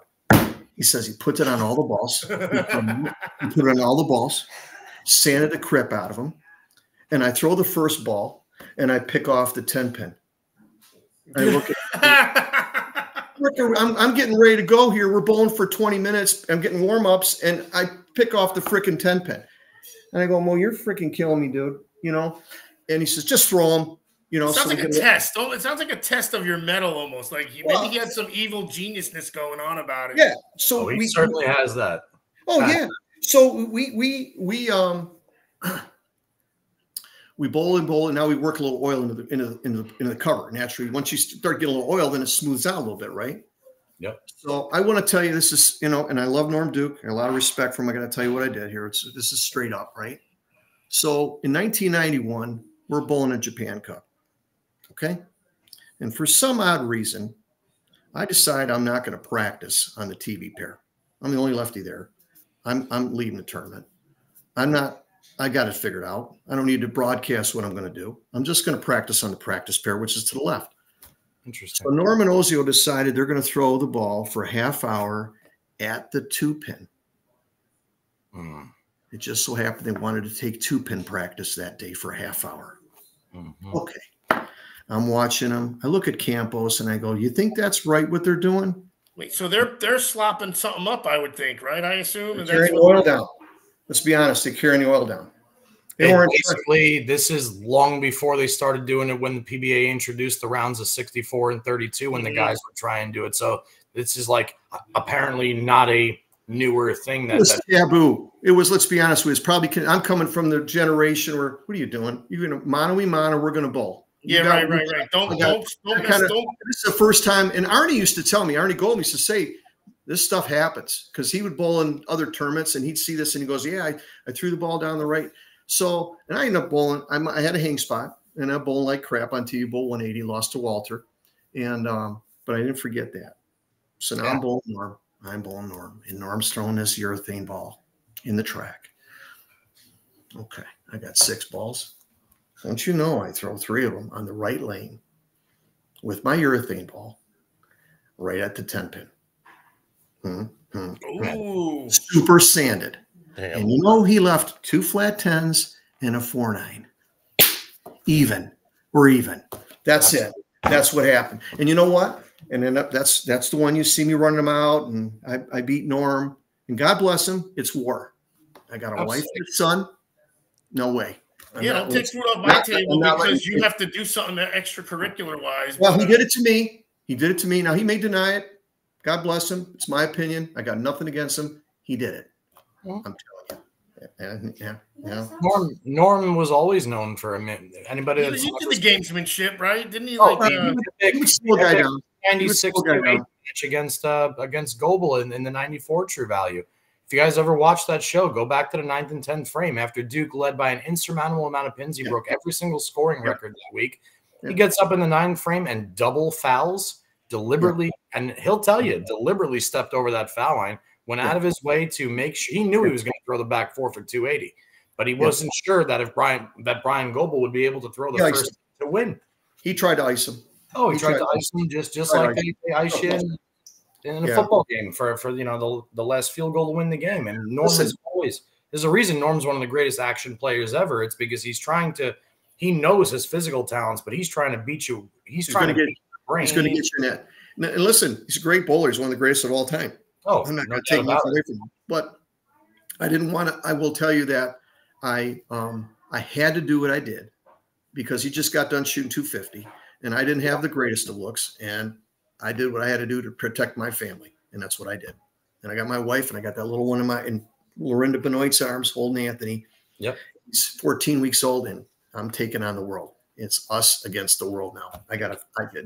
I'm going home broke. I'm going to have to figure this shit out now because this is all I got. I got her and I got him, and here we go. And that was it, you know.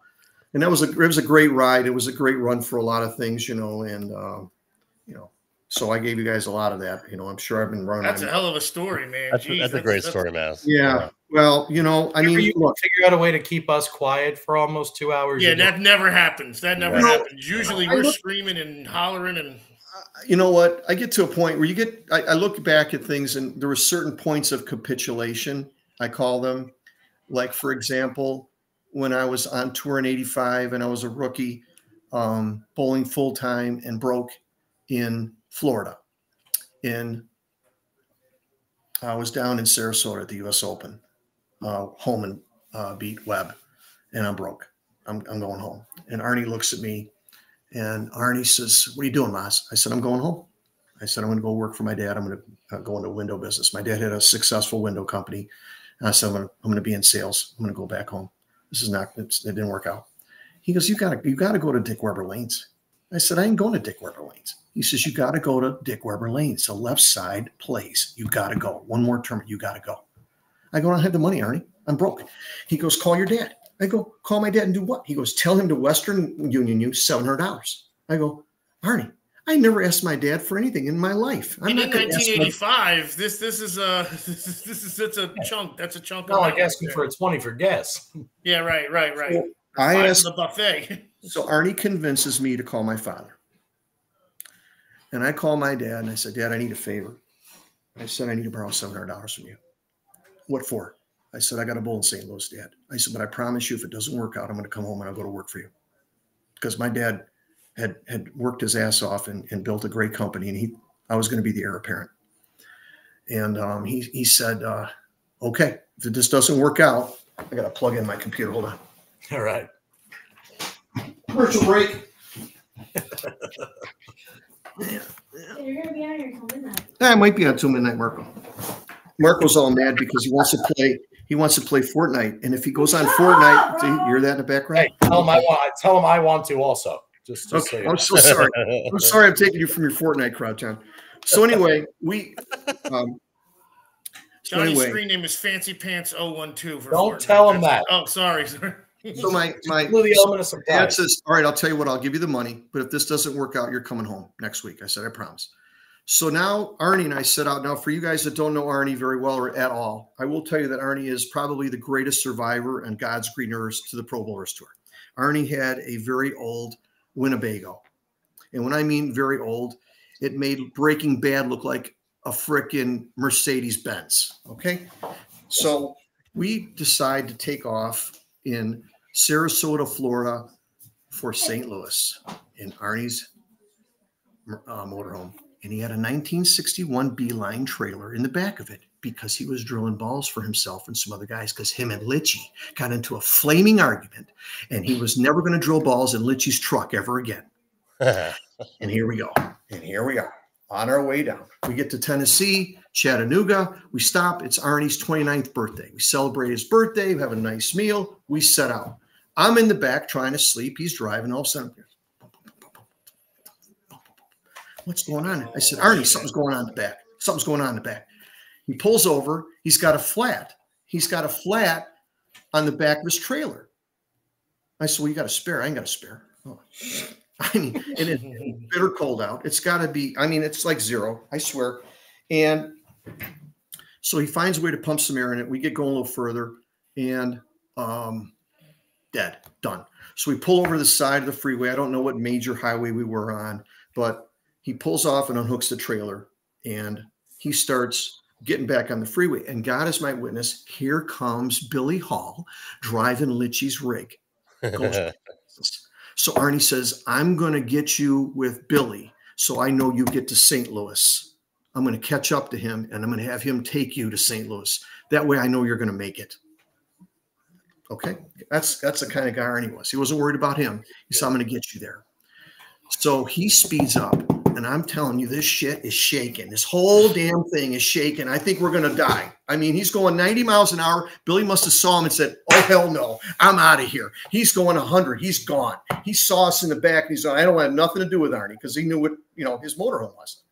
So now, now I'm heartbroken. I said, we're screwed. We're not going to make it to St. Louis. And my dad just gave me this money, and I'm not even going to bowl.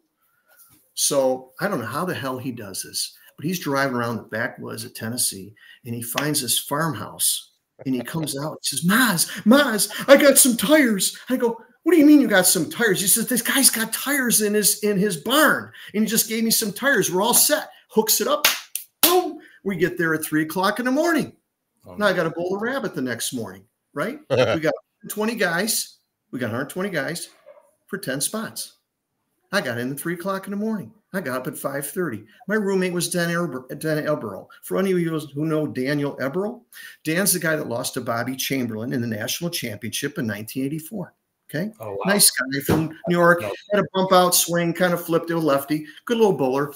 Anyway, I wake up and Danny's stark naked, looking at the mirror, brushing his teeth. What is this? I just woke up. I got to see you like this right now, right? We get to the bowling center. It's 7:30 in the morning, right? I'm done, right? I'm like, oh my God, how am I going to do this? You're not going to overthrow the ball, that's for sure. I mean, you're dead tired.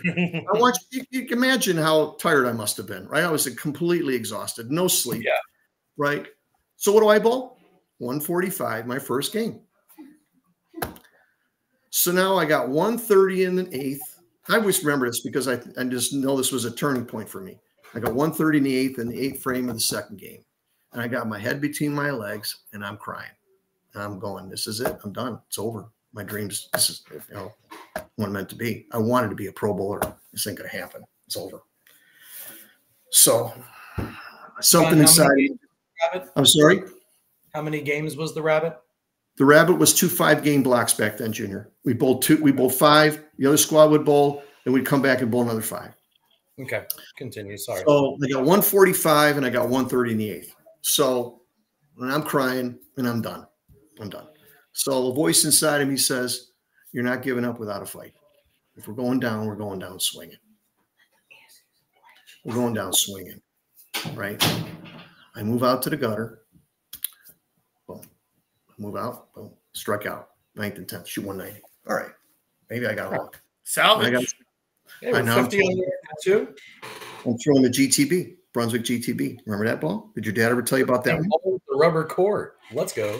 That ball was a great ball. That was a great ball. That was a great ball.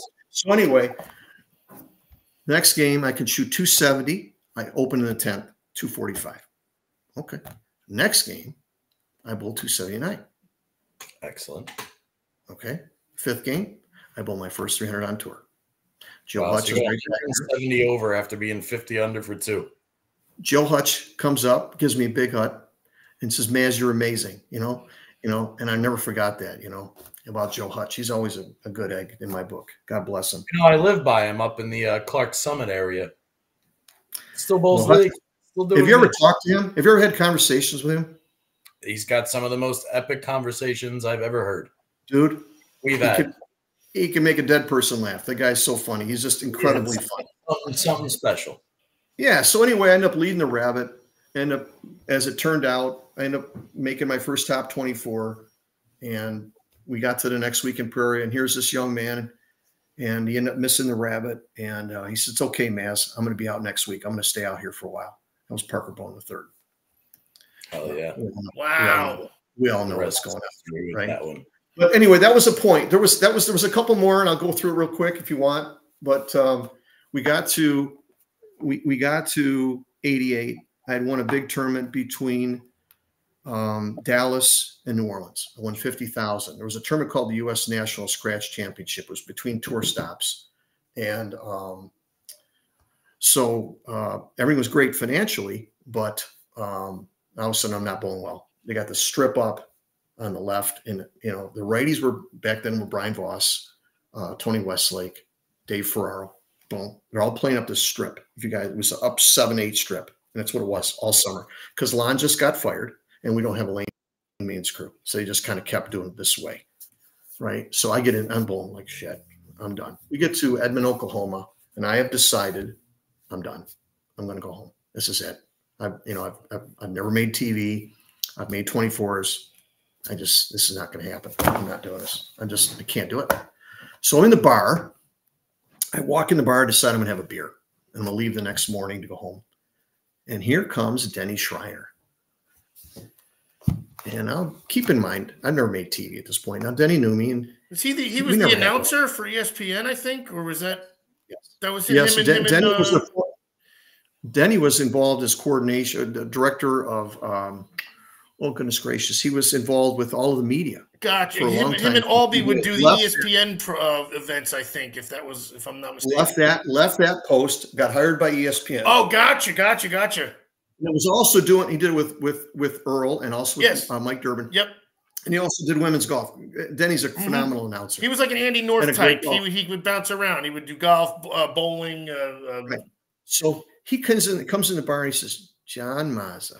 I said, hey, Denny, how you doing? He goes, what's the matter? I said, Denny, I've finally come to grips. It's not going to work out. I just got to own it. I'm going to own it. I'm going to go home. And I went back. I'm going to go. And my dad's telling me he wants me to take over the business. I'm going to go home. He says, huh? He goes, you want a beer? I said, yeah, I'll have a beer. He says, can I be honest with you? I said, sure. He says, I think you're a lot better than you think you are. And I think you just don't have it together. I think you need some help. And do you know Fred Borden is? I said, I met him once down in Florida a long time ago. I don't really know him. He goes, he happens to be one of my closest friends. And I'd like to make a phone call for you. Would you like to meet him? I said, yeah. He goes in the press room. He comes back. A couple minutes later, he gives me this piece of paper with a phone number. He says, give him a call. I got smoke coming out of my rear end. I go to the front of the bowling center back then where they had payphones, right, guys? And I make the call. I call Fred. I said, hi, Fred, this is John Mazza. He says, yeah, I've been expecting your call. How are you? He said, what's going on? I said, I suck. I don't know how to bowl. I don't know what I'm doing. I own it. I don't know what I'm doing. He says, okay. He says, where are you at? I said, well, I'm in Edmond, Oklahoma. He says, well, when are you coming back? I said, I'm catching a 7 a.m. flight tomorrow out of Oklahoma City, Detroit. He says, okay. You're going to fly home? I said, yeah. He says, all right, well, you want to come to Akron? I said, sure. He goes, all right, I'll be here tomorrow. I got there at noon. I left at midnight. I spent 12 hours with him on the lanes, off the lanes, on the whiteboard. And this guy, from that point on, had my back and pumped and pumped and pumped and pumped and pumped and pumped and pumped and taught me everything I never knew. We started out with just one thing. He says, your flip spin revving it, your flip topping it. That's why your ball keeps jumping out of the zone, because you're flip spinning it, because you got to roll. And there was something else. One of my first coaches, Paul Cito in Detroit, had taught me to just try to let the ball go. Don't grab on it. So he got me to do this. So about 10 minutes, I'm doing this. I'm throwing the ball in the left gutter. I mean, I'm not kidding. Everything's going in the left gutter at the arrows. Oh my gosh, shit. This ain't going to go nowhere. Then all of a sudden, one shot happened. It's like that. And I'm like, wait a minute. Something happened. All of a sudden, the ball rolled up the lane and it struck. Now another 10 minutes goes by and something's happening. And that was the start of the rest of my career. And that was it. And Freddie, he taught me everything he had. He gave me every ounce of everything he had, just like he did for your dad, just like he did for Don Johnson, just like he did for hundreds of people. And he understood that I was just a little bit, too much sometimes, but he forgave me for what I was. And he put his arm around me and boom, that was a point of capitulation for me. Right. And that was really important, And again, if you're going to correlate this to Rocky, John, he was your Mickey. Yeah. Oh yeah. There's no question. He was your Mick. Yeah. Fred's, God bless Freddie. And, he's an incredible person. We still communicate to this day. And I don't want to tell you some things that are, about what's going on with him, but he's got somebody right now that he's talking to that would just blow your mind away, that he's actually trying to help.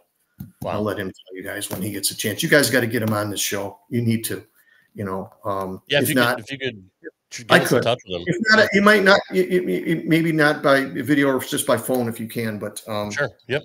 I can do that. Some incredible stories he can tell you guys, but that was, so, there's points of capitulation, marrying Leslie, and things change, and things get better. And, those things were everything, and Anthony, Joseph. And then when it was time to come home, that was a point of capitulation. It was the last one. And that was when it was 2000. I just got done meeting with AC Delco, and they were sponsoring me on the Pro Bowlers Tour. God bless those guys with GM SPO. I had them on my back the last 3 years of my career. They were very generous to me and helped me get home. And I would go 2 weeks and come home for a week. And so the big guy there sat me down in August of 2000. He said, "Hey, John, we're cutting a program." I mean, what do you mean you're cutting a program? He goes, we're out. We're gone. Holy shit. You're talking about AC Delco. We're talking about the AC Delco Classic, which was the first term on the Pro Tour every winter. Yep. And then they had a fall stop. And I'm hearing this and I go, oh my God, this can't be happening. Forget about me in my contract. I'm worried about the tour because they're pulling $1 million out of the tour. And that's a point of capitulation for sure. I mean, that's for everybody too, not just you. I'm like, you got to be kidding me. I'm like, holy cow, what am I going to tell my wife? I'm coming home. I don't even know how to grasp this. I want to call Gerberick. And tell him, and I can't even tell him what's going to happen. You know what I mean? And that's a hell of a bombshell to drop on you. You know what I mean?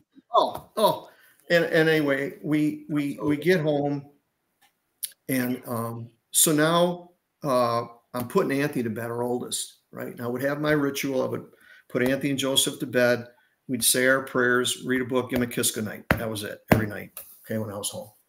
So he looks at me, and Anthony, he's about 6, going on 7. He says, "Hey, Dad, you're going to go bowl on the fall tour a couple weeks, right?" I go, "Yeah, I got to go."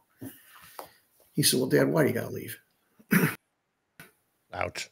I said, "Well, son, this is how I pay the bills. This is how I'm paying for the house. This is how I'm paying for your clothes. I'm paying for our food."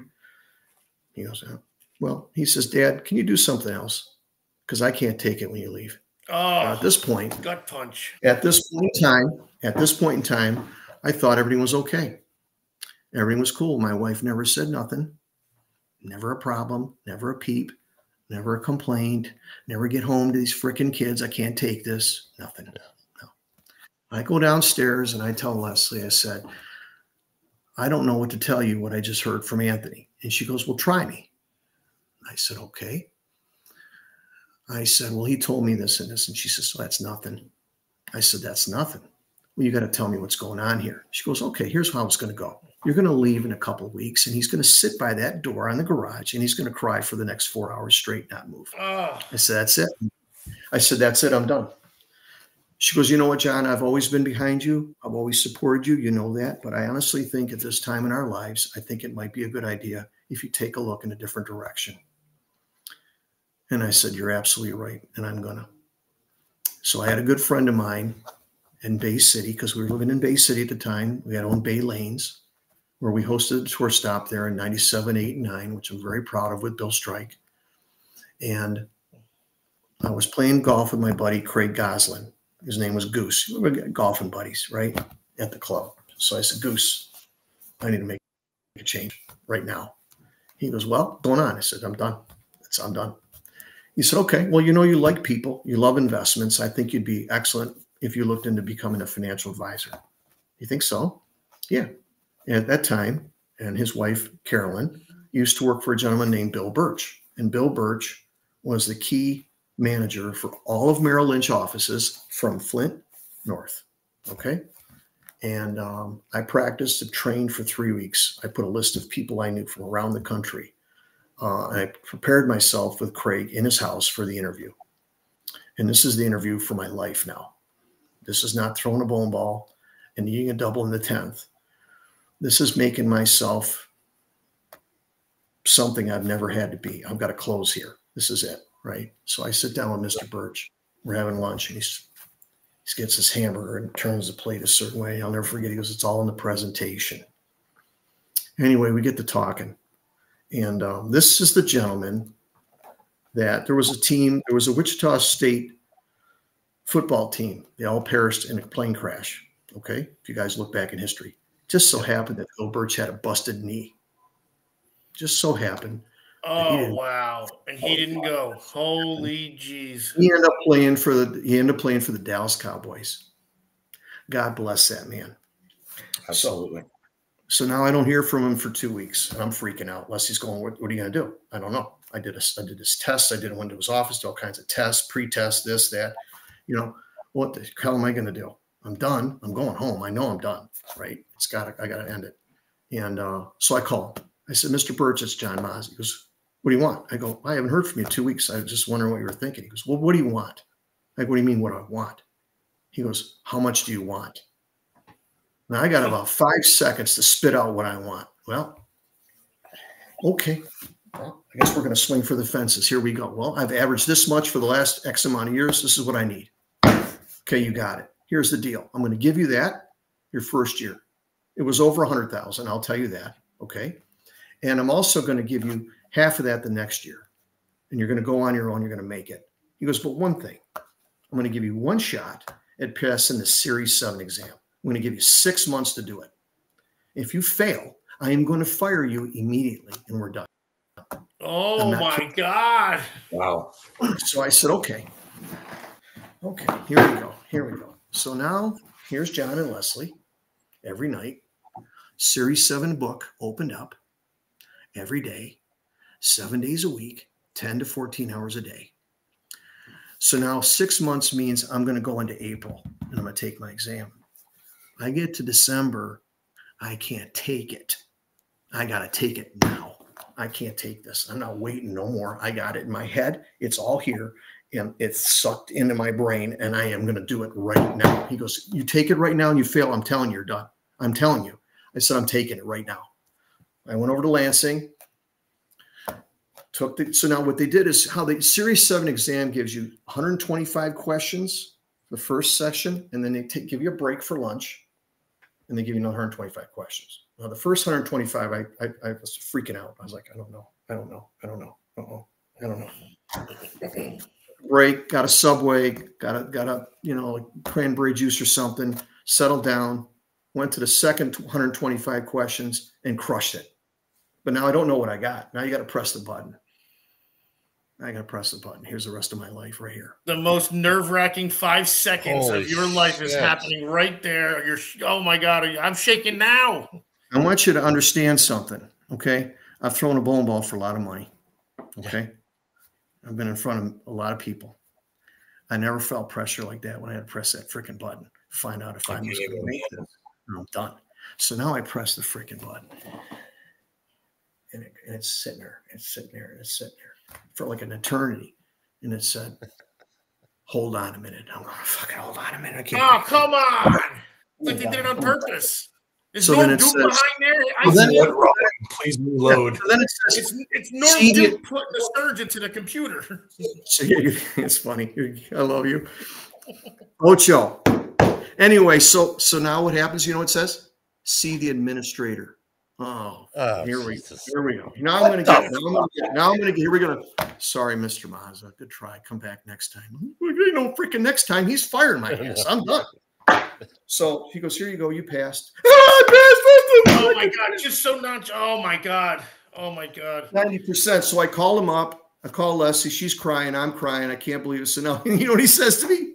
He says, "Okay, good job. I'll do you one more thing." I said, wait, no more one thing. We just did what you said I had to do. I'm on. He goes, "No, wait a minute. Day for 6 months. Wait a minute. I said, "What?" He goes, "I need you to pass your life, health, insurance license. And by the way, guess what?" I said, "Let me guess. If I flunk the first time, you're going to fire me." He goes, "Absolutely." I go, "Why do you got to do this?" He goes, "This is what it is, bro. This is what it is. You want to be in here? This is what it is." So I said, "All right, I'm going to do this." So I take 1 for 1. I'm 1 for 1. I got it. I'm going to do this. So we went and I did what they call Blitz course. 5 straight days, 10 hours a day in a room hammering with a teacher. Okay. And we passed it. And the rest was history. And I made a life for myself, you know, and for my kids. And honestly, I wouldn't change anything. I'm grateful for the opportunity to chase my dreams. I wanted to do what I did. I honestly felt there were several times where I should get my butt home. It wasn't going to work. It's the act of God, my wife, everybody around me, the angels I had in my life that kept me going. Friends, sponsors. I mean, you know what I mean? And I'm thankful. I'm so grateful and thankful for all of it, you know. So, and then, you know, when it was time to go home, I had to go home and I had to start a whole nother life over. So I'm right now, you know, I'm pushing 60. I'm a licensed health agent here in the state of Michigan. And I talk to people every day that I talk to, and they're like, you know, I help with the Affordable Care Act. And a lot of these people are, it's sad, they're barely getting by right now. I mean, I'm being honest with you, a lot of them are not getting by. And they need help, and they need health plans. And thank God I'm able to help them. So I feel like I'm actually contributing to society. I'm helping people. And now that Marco and Ava are in 9th grade, I've also been asked, Marco had asked me to join the team and help coach Utica, which I coached Anthony and Joseph for 7 years. So now I'm back in, as the Godfather would say. Just when I thought it was out, they pulled me back in. And I'm back in again coaching. Well, stop pounding, please. I got to stop pounding, Marco said. Anyway, guys, that's John's. Yeah, it's their house. I just live here. Oh, you're just visiting. Maz, I could listen to you for hours, but unfortunately, we do have to wrap it up here in a second. I know. I'm sorry. I'm sorry to let you guys ask a lot of questions. You probably had a lot of material, and I couldn't shut up. Sorry. We're just gonna have to have you back on. You covered everything. Basically, you hit it automatically. We'll have to have you back on, and so we can ask our questions. Yeah, I mean, you know what? It would. You know, we probably.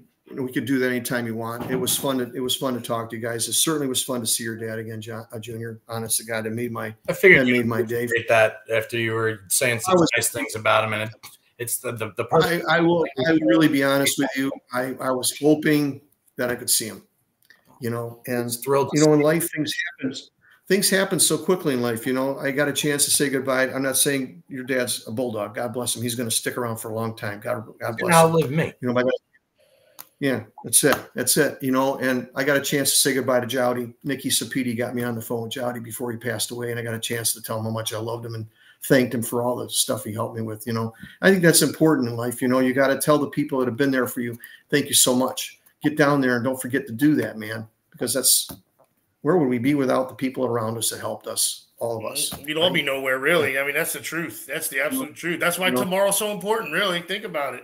Damn right. And Matt, that's why we love bowling so much, because it's unlike any other sport. Bowlers are the most real, genuine people, down to earth, that you will ever find, and that's the truth. I met some of the nicest people in the world in the bowling center. I met some of the roughest people outside. I can honestly tell you, and I mean some of the most warm-hearted people that I would not be here to this day if it wasn't for the good graces and the generosity of some loved ones I had in my life around me, from a kid all the way up. I mean, I had so many people. I'm just telling you, I'm very grateful for all their love and generosity to help me, honestly. I'm glad you're able to share your stories, Maz, and get all this on record, because it's important to get your stories out there, you know? Yeah, this is here now. This is here. It's on YouTube. It's on Facebook. It's going to be forever. You're embroidered here again with your shows, with your electric personality, and now they put a sit down to all the electricity that you have going through you, man. Heck yeah. Yeah, you know what's funny? Marco looked at me one day and he says, "Hey, Dad, I'm going to go on the tour. And I'm going to get a motorhome with my wife. I'm going to bowl." I go, "Oh, here we go again." You know, I don't know. I hope there's a tour. You know, I think that I'm going to give you one thought on the tour real quick. Sure. This is my opinion. You know, I see a lot of sports that, you know, these guys are all making a lot of money. I think one thing that the game of bowling has that they did have, and I think they need to look into it. And I even told Damon Sirocco this when I ran into him in Akron when Fred was inducted in the Hall of Fame this year. I said, "Damon, this is what we got to do. I need you to understand that women's professional bowling and men's professional bowling needs to bowl at the same time. in the same bowling center. It needs to be on TV at the same time.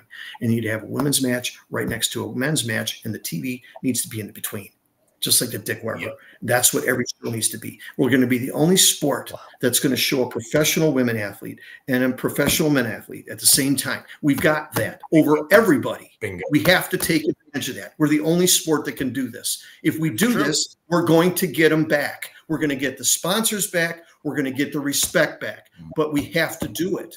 He goes, you're right. I said, well, then do something about it. So I'm telling all the bodies out there, the powerful people from the ABC, the USBC, the PBA, all of them. My friend in Milwaukee. We've asked everybody on here what their idea is. We've asked everybody. Do you remember? Nobody has an answer. Listen, you're the first one. You're the first one with an answer. You're the first one. Simultaneous professional competition, men's and women's. If you're telling you can't get a sponsor when you're showing both men and women competing, shame on you. Then you can't close nothing. You can't close a door. Come on. That's it. That's what you do. That's how you promote something, because that's what we're in now. This is society. Okay, well, what about the women? What about this? Well, put them in there together. We got to do it. That's what they did. That's what made the World Championship so phenomenal. Yep. Marion Ledwood was over here, and Carmen Selvina was over here with Dick Weber. Why don't we do that now? What are we waiting for? Come on. And the story will write itself each week. I mean, you got your story, you got your entertainment. That's what you have to bring, the entertainment and the story. And once people get hooked on the story, they don't leave. We've seen Rocky 20. It'll be Rocky 50 by the time we're into the story, man. Let's see it. Right. Well, we got some tournaments here, junior tournaments that they bowl once a month, and Ava and Marco compete. And I was talking to the directors a little bit. I said, guys, they got the boys and girls bowling together. I said, no way, no. Girls over here, boys over here. Girls break the lane down different. Boys break down the lane different.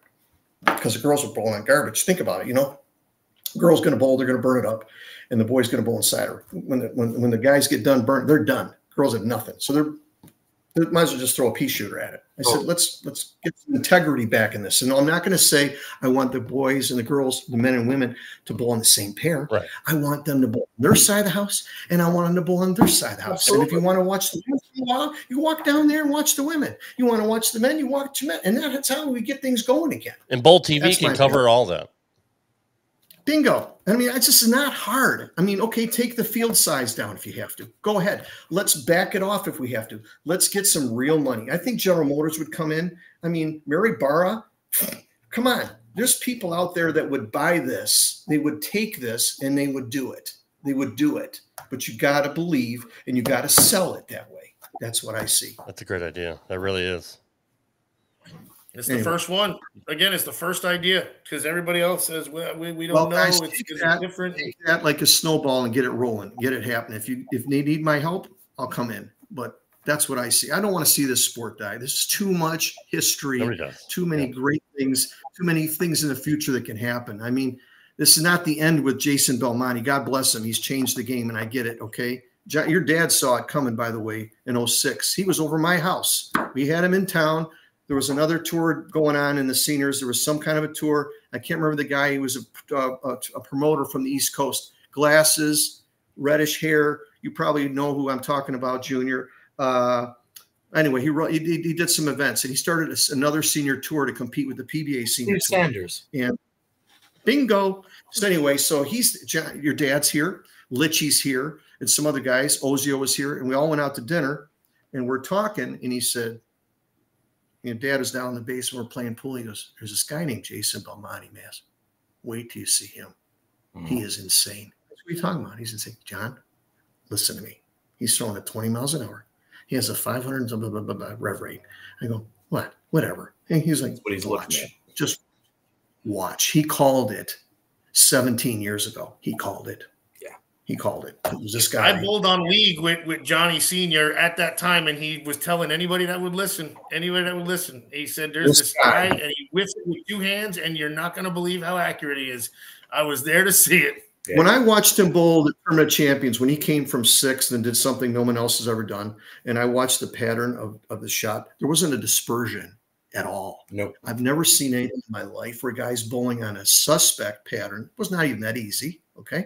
And he nutted the shots for 5 straight games. He nutted it. He didn't miss by an arrow. He didn't miss by 2 boards. Yep. He nutted everything.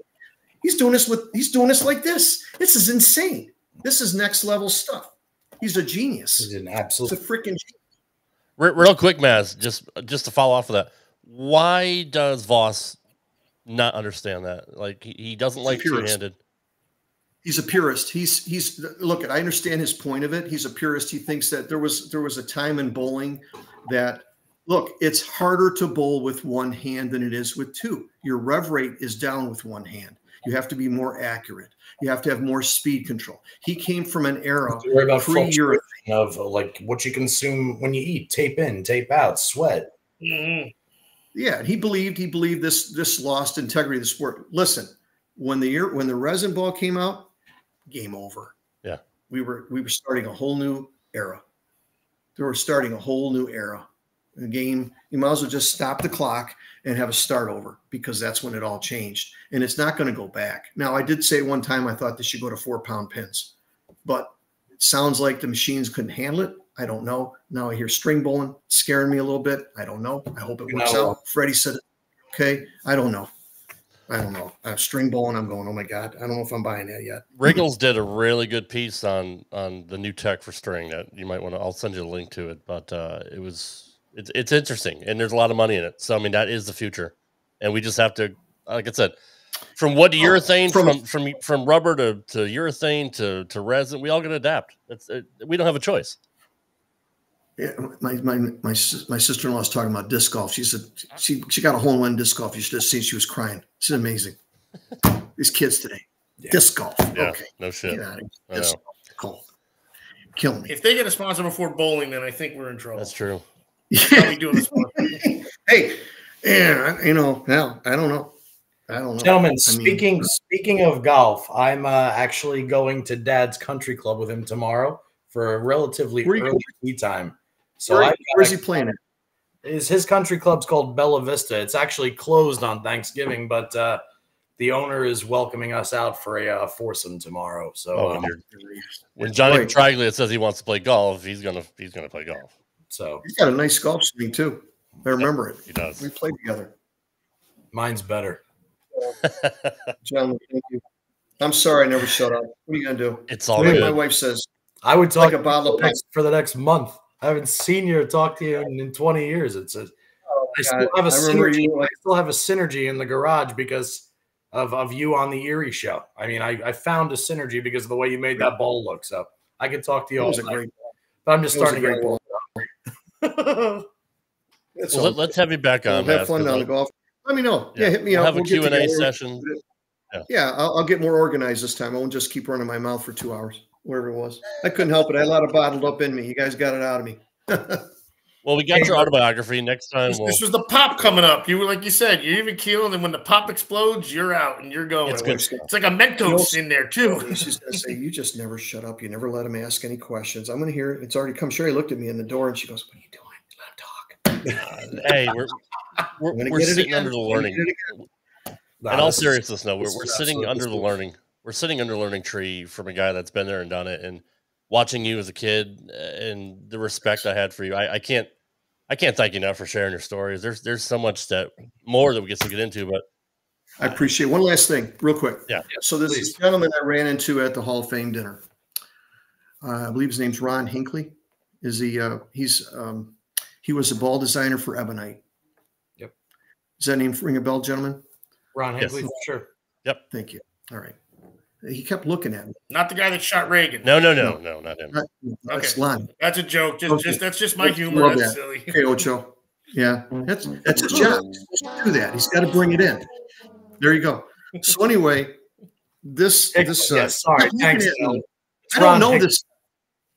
Go ahead. What was that? I was going to say thanks, Dell. It's Ron Hickland, who is also Rhino Page's coach. So let me tell you what happened. So now he's looking at me, and I don't know him. And he keeps looking at me. And he keeps looking at me. And he finally comes by and says, "Hi, John. I'm Ron Hickland." And I said, now Bobby Learn just got done telling me that he was maybe going to go and do something up there in Kentucky with Ron. I said, "You're the guy that Bobby's been talking to?" He goes, "Yeah." "Oh, great to meet you, man. That's great. I'm excited. Bobby's going to maybe do some stuff there. And that sounds good." And He goes, I got to tell you a story. He said, I was a young kid, and I was maybe 12 or 13 years old, and I was at a tour stop. He goes, and I was looking around, and I was in the paddock. I was by the paddock, just kind of peeking my door. And he goes, and you looked at me, and you go, how you doing? And I go, okay. And you said, you want a ball? And he went, sure. And he goes, and I went, sure. He goes, you gave me 2 year bowling balls. He goes, you know what? You inspired me. He says, I was inspired by you. And he said, I became a ball designer. And, you know, I learned a lot from Mo. He said, but I want to thank you. Dudes, that's got to be forget about all the freaking titles. That Forget means about everything. it. Doesn't mean shit. Yeah. Right there. That makes everything right there. That's it. That's it. Wow. That's what Johnny wanted to teach me, and that's what Dick wanted to teach you. That's what it's about right there. So all these young guys out there right now, if you're on tour and you think you got it all Pay figured it forward. Pay it forward. Please, when you're in your most lowest moment, give something to somebody else and inspire them. We need to do that. It's really important. Heck yeah. Thanks, guys. John, thank you so much, my friend. And happy I was appreciative you and your entire family. Yep. Happy Thanksgiving, John. Introducing us to what was it, Marco and Ava, right? Marco, we got Anthony, Joseph, Ava, and Marco. Ava and Marco. AJAL. Perfect. Yeah, we're blessed, thank God. And please pray for my mother-in-law, Carol. She needs our prayers right now, please. Guys, God, thank you. All the love and prayers we got. Appreciate it. Thanks, John. Thank you. Marco, I'll see you on Fortnite. Wow. You know what's crazy? I know this. I'm just real quick to you, Rob. What's crazy about this is John's talking about being the 16-year-old kid peeking through the curtain into the paddock when my dad's walking out. And meanwhile, I was the kid peeking at John. Yep. Yeah. Well, you know, I was the kid watching John because, you know, I'm a lefty that hooks the ball. Yeah. John's he's a Ginzo. He's an Italian, so I already love him. Right. And he's a lefty that hooks the ball. I look at him the same way I look at Parker and Couch. And like it was just the I could have sat here and listened for another 4 hours, but I think I might fall over if I don't go eat the steak that I cooked like 4 hours ago. Yeah. But Me too. But yeah, I mean I could listen to him tell stories the entire day, but you're sitting here texting me on the side saying that you live for this. This is like the greatest thing for you. Yeah. This is like a reincarnation of me 20 years later because I was at some of those dinners. I was at some of the dinners in Erie. I worked with Fred Boyd. You're getting the brain trigger again. Yeah, like, I remember that. Holy shit, that's right. Everything is cycling back for me, and I forget that somebody like Rob or you're listening to all this for the first time. Mm-hmm. So for me to sit here and watch Dad and Maz converse, it's like, oh, I'm just this is like normal, but I forget that it's not normal, you know. And no, that was epic, dude. It seemed to be so for a lot of the viewers tonight too. Is what a wonderful guest to have on Thanksgiving Eve. Unbelievable. Yes. Really especially for humble guy too, like such a freaking humble guy, appreciative, like just. And he sent a lot of great messages to a lot of different wavelengths too. I mean. Yeah, for sure. And you could use everywhere. Like it's not a bowling thing; it's a life thing. Such a great speaker. He's a great speaker. I mean, he really is. Like he's a fantastic storyteller, and I'm amazed at what we watched tonight. Honestly, I absolutely amazing. Yeah, and it's just talking. I mean, bringing back all the old names. He's talking about Mark Gerberick and Brian Collins and Denny Schreiner and Joe Hutch. I'm like, holy shit. I'm really, and I knew who one of those guys my was. brain. I could see this. I could see the ninja with the 1-inch pin. I could see Norman Ozio throwing balls at the 2-pin to fuck him for the show. Like it's surreal. It's bringing back it and rekindling all these wonderful moments. But what I think it really boils down to with John, at least for me, is anybody at any level can relate to the things that John was talking about. Being broke, sleeping on 1 and 2. Yeah. Having to make the choice to go home and get a regular job or go out and pursue your dream because you know you're good enough to make a better living at it. Having to balance the work life to the home life and then having your kid tell you, "Hey, Dad, I need you here." Like, and then his wife dropping the bombshell. Like, but John's adaptation to life and doing it with Nothing but raw emotion and commitment every step of the way is one of the most admirable things anybody can be in any walk of life. Yeah, that what he had thrown at him would stump a lot of people, really. I mean, that's the other thing too. It's almost like the perseverance that it taught, him. Like the guy, that's why he passed his Series 7. Yeah.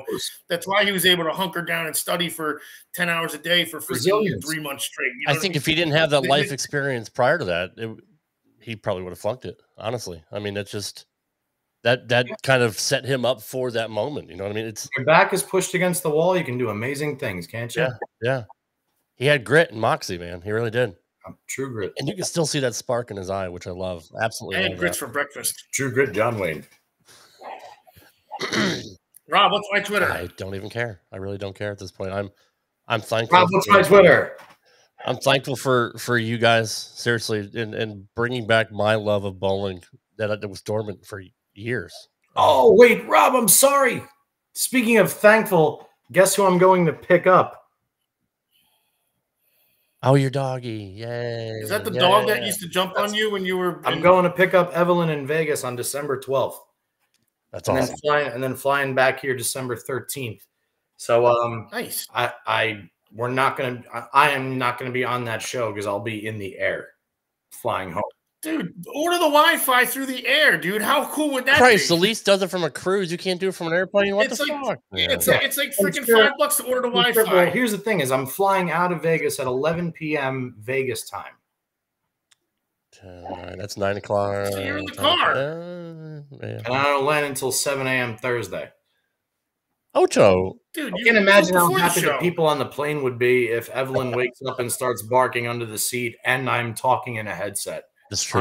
On a red eye. It's probably not the best idea. We start at 8. This is 11. Vegas. Just go in that little fucking bathroom there. Actually, to tell you the truth, I may be able to. Hop on. It's before your flight. That's true. You know what? I think I actually may be able to do it. Don't cancel the show yet.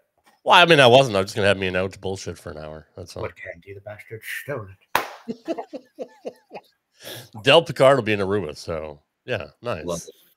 Look, Stephanie, I really need to go eat. I'm fucking. That's cool. Stephanie Sheridan will be here next week. She's on the cruise right now. Apparently, she couldn't broadcast. Yes, we're. I'm actually. My buddy Georgie again, sweetblends.com. He's cutting my hair on Wednesday, and then I'm gonna go home and do the show with Steph from the house in Pennsylvania on Wednesday.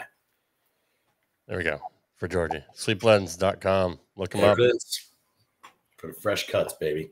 Well, happy Thanksgiving, guys. Happy Thanksgiving. Happy Thanksgiving. Thanks to everybody for being here. Rob, thanks for another fantastic show. Thanks for the highlight reel.